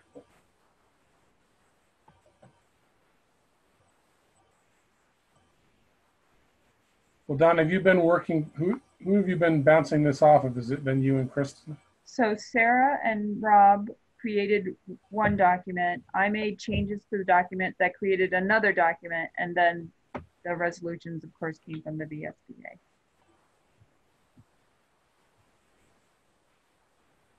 Well, does the ad hoc committee want to continue making another round of revisions and propose something for next meeting, or? Has everyone had an opportunity to read both the original draft and the edited draft? I read the original. I just saw that there was a revised one in the agenda. And somebody sort of talk through what the differences are?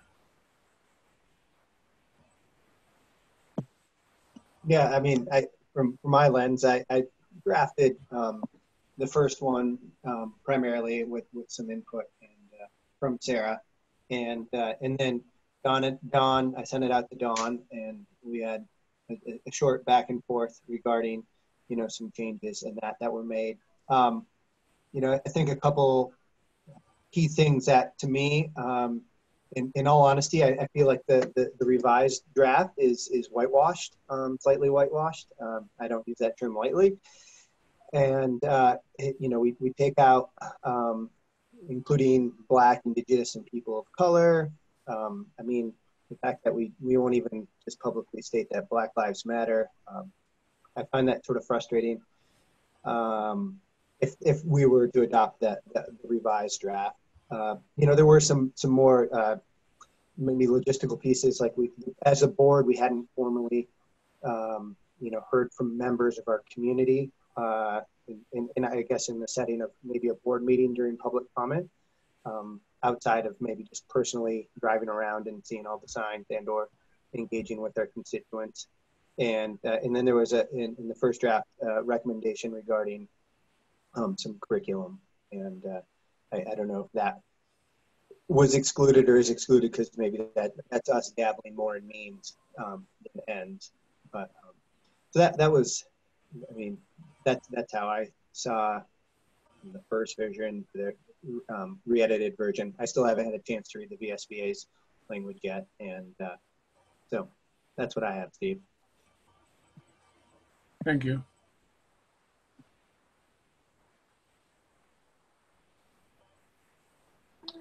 I'm curious if we can open it up, if people want to have this discussion now in the agenda of why the sentence in humble terms, Black Lives Matter, was omitted from the original draft. From the revised draft, you mean? No, in the original draft, the letter ends with "to begin in humble terms, Black Lives Matter," which was omitted in the revised draft. Right. Yeah, I'm sorry. It sounded like you said it was omitted in the original version. Okay, sorry, I don't.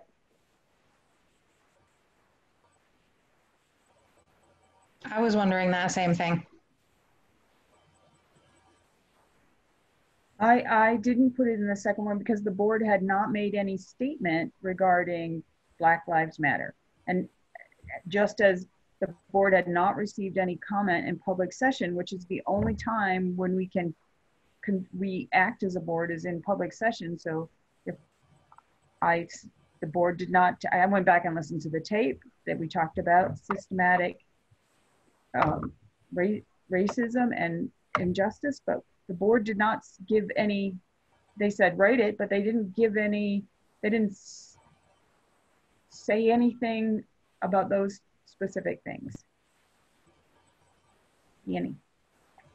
But the other thing that I noticed was just comparing the two side by side. In the very first paragraph of the original document, we say that the global pain and grief and unrest catalyzed from the tragic and unjust death of George Floyd and countless other Black Americans has made the MAUSD school board reflect on how we are complicit in the continuation of systemic racism that is found within our educational system. And that was changed in the revision, and it simply says that it's made the MAUSD school board reflect on the current shortcomings toward equity in our school system. And I wondered if there was a specific reason that we took out the systemic racism piece, and maybe that's what Rob meant by the fact that it's whitewashed. I don't know. I'm just wondering.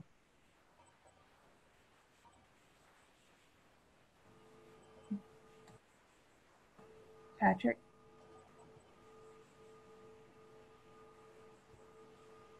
I'm trying to think about how to help foster a more productive conversation. I think it's less about what's in which one and what isn't in the other and who took what out. To me, it's a matter of, the question is, what's the statement this board wants to make? One is a much stronger, I don't know how else to describe it, but they make similar and yet different statements. And the question is, what's the statement this board wants to sit on? The more aggressive stance or the softer tone? And then working out the details from there could happen. But I think to know which direction the board wants to go might be helpful. Kevin? I've been thinking about this since we last discussed moving forward or something, and not having read anything until just recently in preparation for tonight's meeting. But I think that we should, as a board, look at policy in the sense of what is right and what is just, and not necessarily go down a bunch of rabbit holes about us and them and that sort of thing. And then furthermore, I'm concerned a little bit that we end up supporting or infer support of an organization that we don't have any control over, and over the period of time they could change their philosophies radically, and we've got it pigeonholed in a policy or a statement somewhere. So my recommendation would be to stay at a policy level, if you will, and not get into a lot of the details of supporting or showing support for specific stances. Dave? So I think I would support the using, making a statement in the strongest possible terms. I think that I am a little sensitive to what Kevin is saying, in the sense that I think we should stay away from trigger words. There's a brouhaha going on in Bristol on Front Porch Forum on whether the leaders of the Black Lives Matter movement are Marxist or not. And it reminds me a little of Stokely Carmichael and Malcolm X when I was a young person, you know, of trying to blame the Black people for their own demise. You know, so I think we should stay away from trigger words that are going to incite controversy. But I don't want to whitewash it. I do want to make the statement in the strongest possible terms.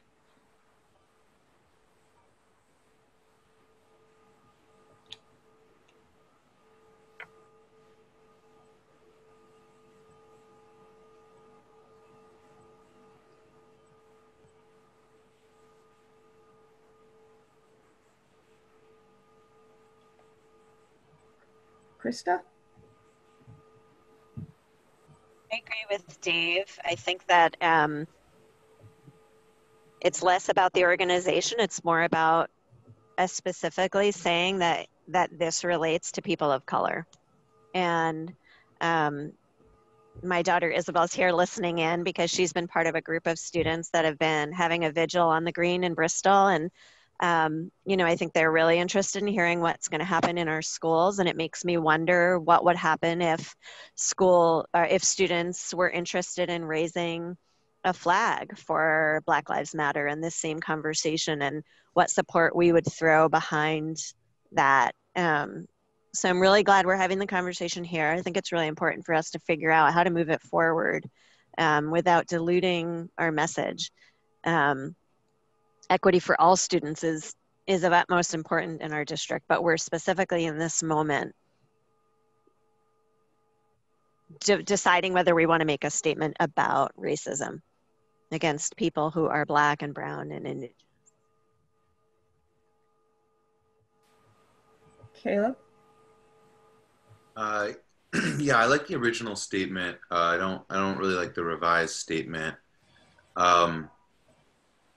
And I just want to be careful to not, you know, Black Lives Matter may be an organization, but I think much more fundamentally it's an affirmation, and one that we need to make. That's not about, I don't think it's really about what you know, a specific organization might be doing or not doing. It's a really just core recognition of the humanity of a group that we know, if we look, has been on the receiving end of just centuries of injustice. So I think that to say Black Lives Matter is important. I support the statement that includes those words, and I don't have any misgivings about doing so.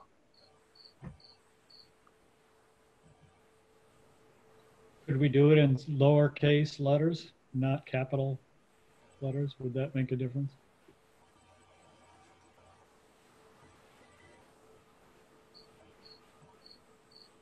I don't have an opinion on that. That seems less important to me, but I don't know. Maybe I'm wrong about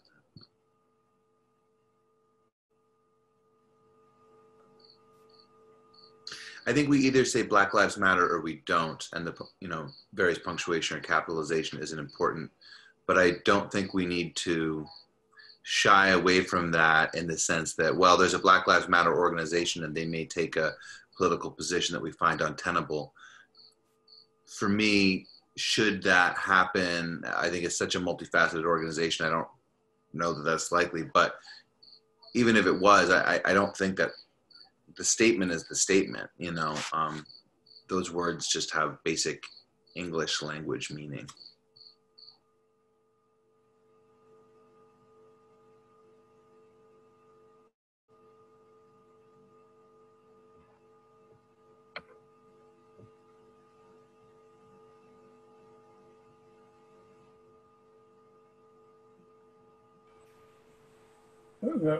The sentence at the end, I don't disagree with keeping a reference to Black Lives Matter. I think, frankly, the whole point of having this statement, if it was for Black Lives Matter, we wouldn't be making this statement anyway. So I think they deserve all the recognition here.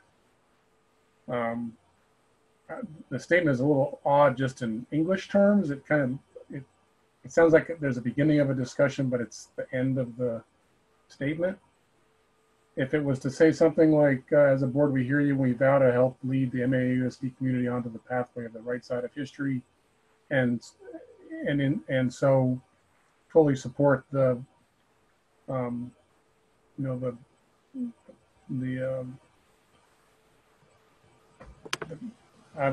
fighting for the word, the intent behind the Black Lives Matter movement or something, just sort of finish it in a more sort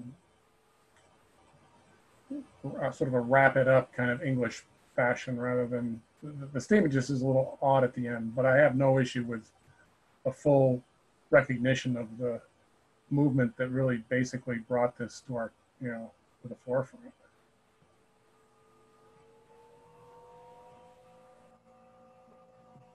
And Kevin, and Dave, I wasn't referencing the political action of the actual organization also in writing that. It's more of the sentiment, as Caleb spoke to and others have spoke to, just so you understand that too. Yeah, and I'm just saying that's the only thing about it that I have a hard time with, is just it's just the way that it ends, that's all. So, and that's just a grammatical thing more than anything.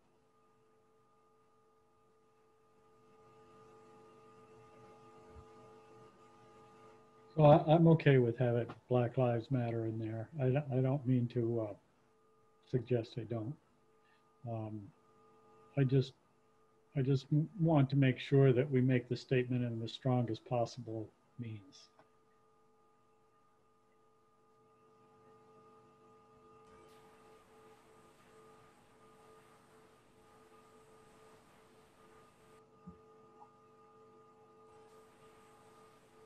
Rob, I might throw out I have to think about this a little bit more, but I might throw out an ending just for you to think about.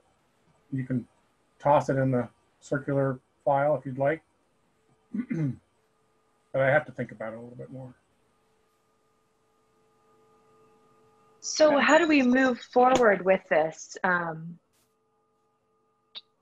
What would be helpful from your perspective, Don, to get a read on who's comfortable with certain language, or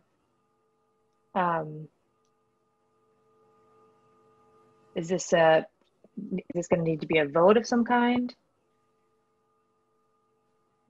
Well, there has to be, well, we have it as a discussion / action item. So always when we have it as an action item, the action can be to not take any action or take action. It seems like, well, Steve needs time to think through. I don't know if anybody else is feeling they need time to think through. Andrew, we didn't really hear from you, or Liz. And I don't know if you want to add anything, or if you need time to think through.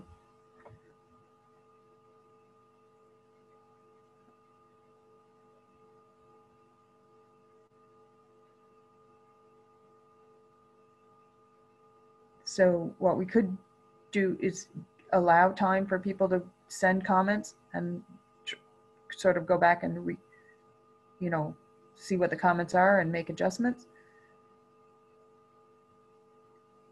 Bring it back next time, or Steve? Yeah, I don't think one more round of reflection is going to hurt anything here. So you'll have to tell me what you want to do. Do you want to have it go another round at it and bring it back next time? We can just table it for the next meeting, can't we? Yep, you can. You just make a motion to table it till the next meeting. That's my motion. Okay. Is there a second?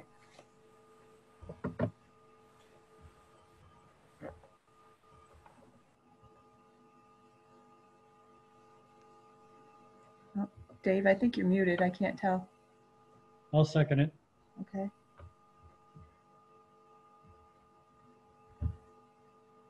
Any further discussion?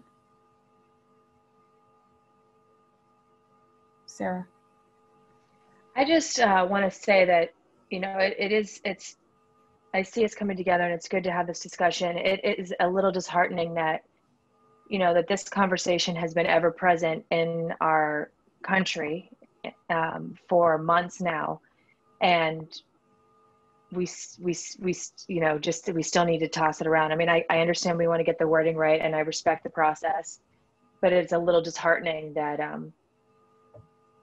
that we're going to just, sit on it again for another month as if it weren't, I think it's of utmost importance to send a message to our community of where this board is, especially in this time, especially given our conversations that we've been having tonight about the importance of this body as the informed body that was representing our owners.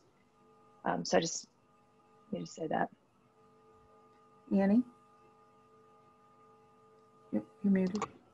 I just want to say that I agree with Sarah 100%, and it's exactly what I was thinking. I just didn't know how to say it, but I am 100% on the same page. I really hate the idea of tabling it for another month, because I feel like it's just too important that we need to get it out there. Hannah, do you have your hand up? Yeah, so this is like from a student perspective, but can you guys hear me okay? Can now, okay, yes. Cool.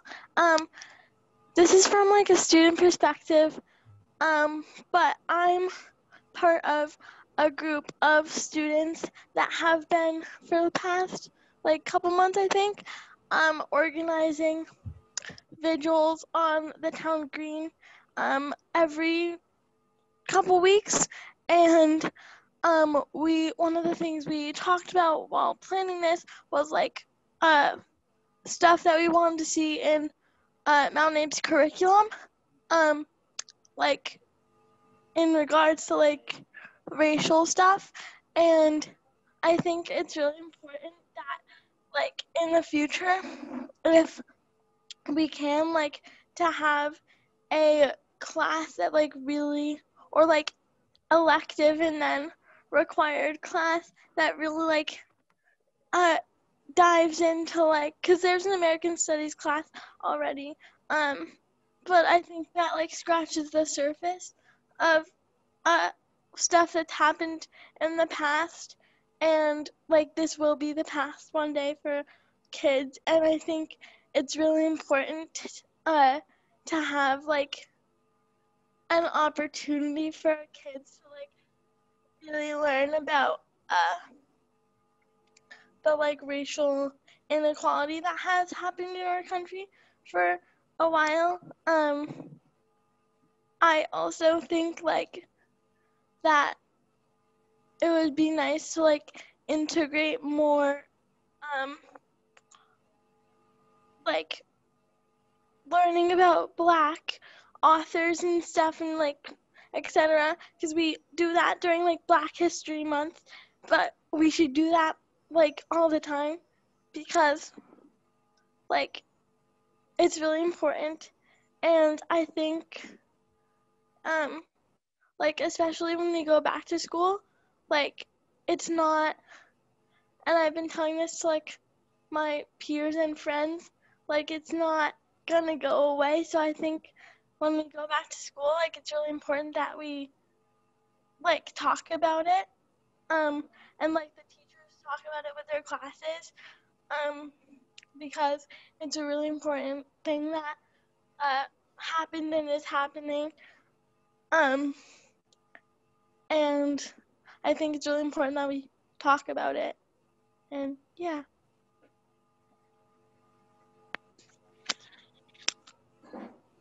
Thank you, Hannah.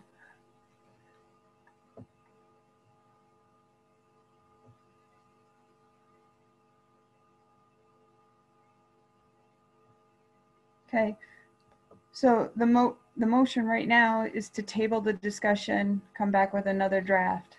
So if there aren't any more comments on this, that's the question I'm going to ask you. All those in favor of tabling the action discussion topic regarding racial, or the statement regarding racial equity, please say aye. Aye. Aye. All those opposed? Nay. No. Nay. Nay. Okay, so it's not tabled, so we're still discussing.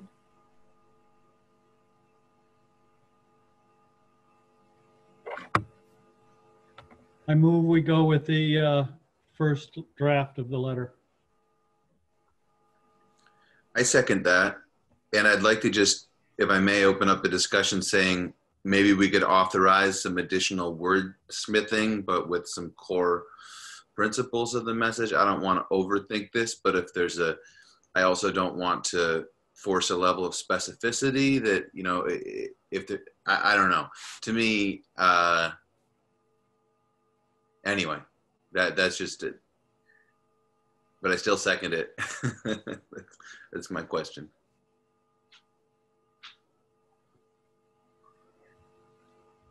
Any other comments? Annie?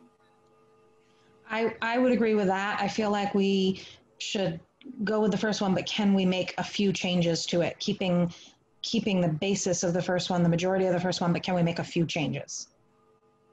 Okay. Rob? Yeah, you know, I'll gladly take anyone's feedback and add it in and compile it. And yeah, and I also agree. We shouldn't wait another month. I mean, this has been 2 months now, and like feeling like we're getting feedback when we're writing. I don't know. So, Steve? Yeah, so I mean, the only reason I was talking about tabling it was simply to give people time to give somebody feedback, and then we can't really do anything with it until we meet again, right? It's just a procedural thing. It's not really putting it off for any emotional reason. It's just, how do we execute changes to the document? Do we just send them to Rob and he issues it as a public statement without the board acting on it the second time? I mean, that's really just all it's about. Dave? What about having a special meeting 1 week from tonight for the sole purpose? The only piece on the agenda will be to discuss this letter. We should be able to dispose of it in a half an hour. You know, this is important stuff. And I think we have a responsibility to get it right.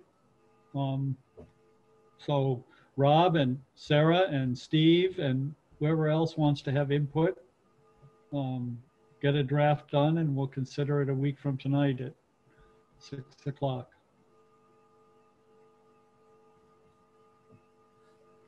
I think a week from tonight is a community engagement meeting as well. Yeah.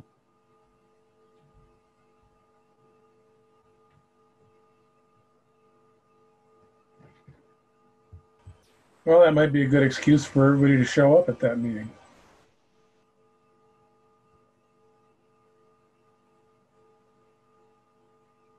And that meeting is scheduled for 7 o'clock.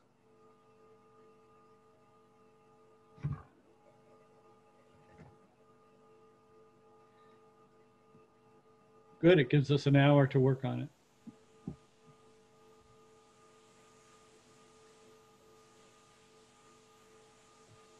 So, Sarah LaPearl? Is it mostly just the last line that like really what I'm just, from what I've been listening to, it seems like a lot of it comes down to the last line. Well, and there's that sentence about we've heard from community members that really we haven't heard from community members the only time we act as a board. So that could raise some concern if people go back and look and say, nobody ever said anything at a meeting. What are they talking about?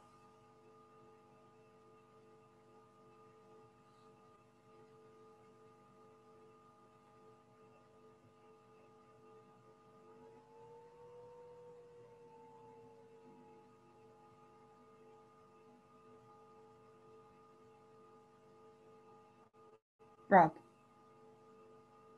As far as the timeline, I can, if people get stuff to me sooner than later, I have plenty of time between now and next Tuesday during my daughter's naps to fill in the edits or the omissions or whatever needs to happen.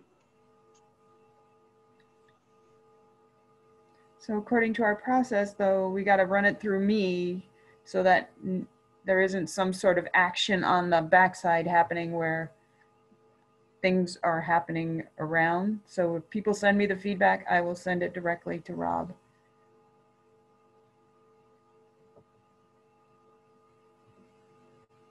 Krista?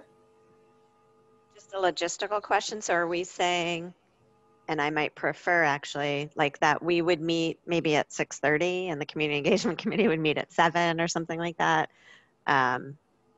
This is a super important conversation, and I know the community engagement conversation will take some time, so I want to make sure that we don't get squeezed on both ends. Will that work for people, or do you think you need longer? Do you think we could do it in a half hour, or do you think we'll need longer? I'm fine with a half an hour. I'm seeing some thumbs up. Okay. Yeah, I think we're close to there. And as a point of order, we've got a motion on the table right now to approve the original version, correct? Correct.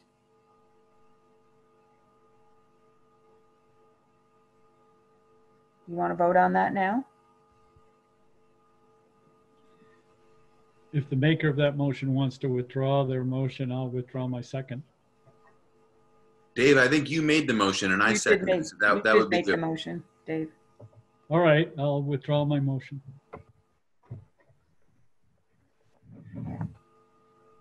So I think where we landed is if board members have feedback, they're going to send it to me and I'm going to send it to Rob. We will meet 1 week from tonight before the community engagement meeting at 6:30 with a final draft to approve. That will be the one item on our agenda.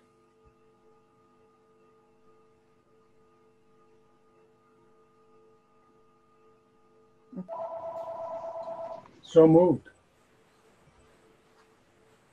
So that was Steve.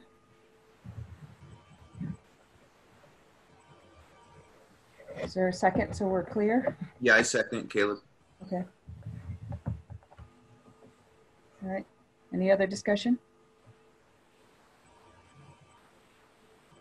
All those in favor of giving it one more round, sending feedback to me that I will forward on to Rob, and meeting again in 1 week at 6:30 to go over the final draft, please say aye.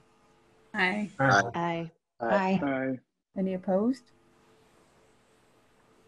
Any abstentions? Okay. All right.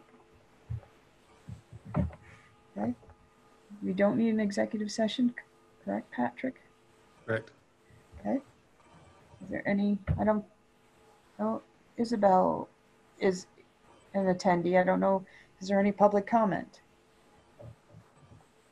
I see Isabel's there. Hang on 1 second. She's standing right next to me. Oh. Are you muted? Here. No. I think she's good. Okay. Okay. I do have one, I don't think it fits public comment, Don, but Jennifer sent an email on August 12th for pay orders, we're missing one signature from that pay order group. We can't quite make out all the signatures, but we think we've narrowed it down to the missing signature is either one of the Sarahs, Kristen, or Steve. So if those 4 folks could go back to that August 12th email and just check to see if your signature is on that page. And if it is or isn't, just let Jennifer know either way so we can try to narrow down who's the missing signature so we can make sure that we complete that, that pay order. When she sent out the missing signature email, when I looked at the document she sent, my signature was on it. Yeah. It was, okay. Yeah. Good. And the other piece is that pay orders went out this morning. So has anybody seen them? I signed them first thing this morning. So Kevin, did you sign them? You were next. I have signed them, so they're on to whoever's next. Okay, so. Do you know the They made it to me and I sent them along to you today. Okay. I may have a oh, I don't know if she's updated that one. Let me see if I can see where they are. You know, is it the fact that there's not a printed name under the signature line that makes it difficult to know who the signature is? Yeah, it just says board member 1, board member 2, board member 3. Oh, that's because some of us hand signed it. Correct. It's the hand signatures that we can't make out. The other ones show up as typed names. We're good with those. Mine are on there. I'm number 10. Yeah, I think it's me, people. Sorry. And my intent was not to call anybody out tonight. I just wanted to put down. So I just got it in my email. I'll take care of it. Okay. So Sarah, you're thinking you were the prior signature that was missing, which is great. Yeah, I mean, I'm pretty illegible, but I don't see my signature. Okay. And just work with Jennifer with any support you need to get that done and get it to her. Thank you. Okay. So the next round, I can't tell. Liz said you signed them today and she doesn't have it marked off yet. So it's going. So just keep checking your inbox and your junk mail or spam. I don't know where it ends up.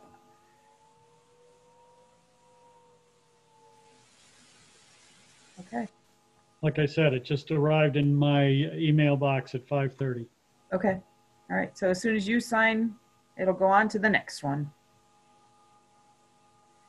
Does anybody have the meeting evaluation up? Hey, Dawn. Yes.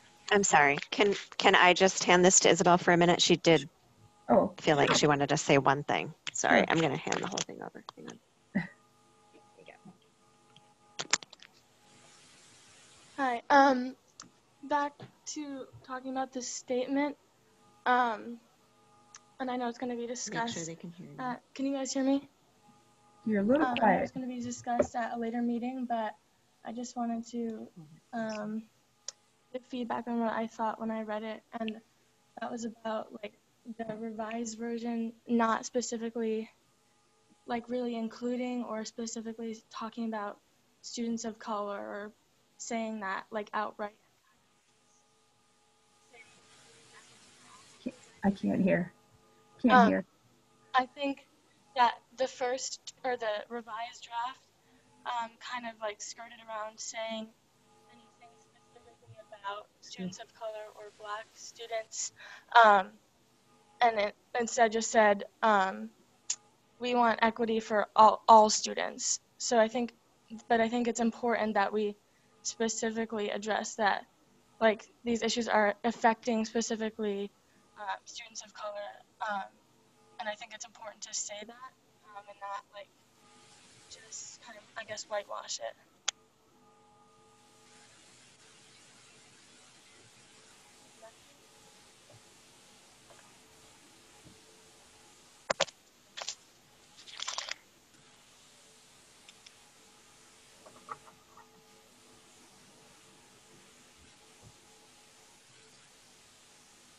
Thank you. Did somebody have up the meeting evaluation? I have it open. Thank you, Andrew.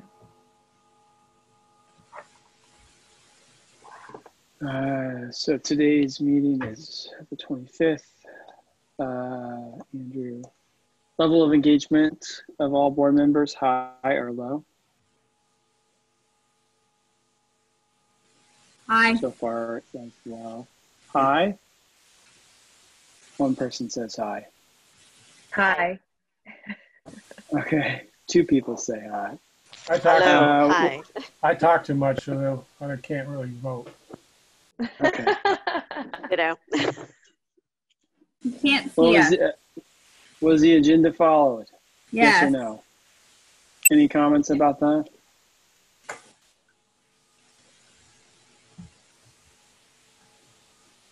Okay, no comments.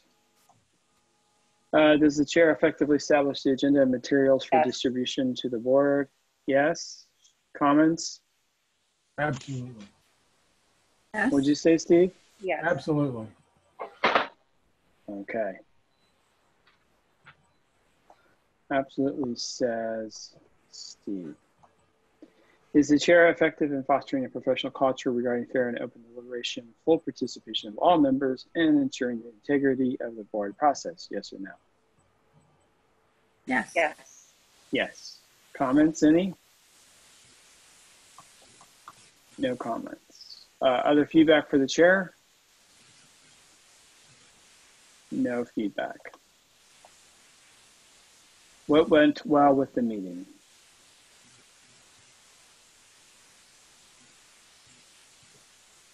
No comments. What suggestions do you have for ways to improve future meetings?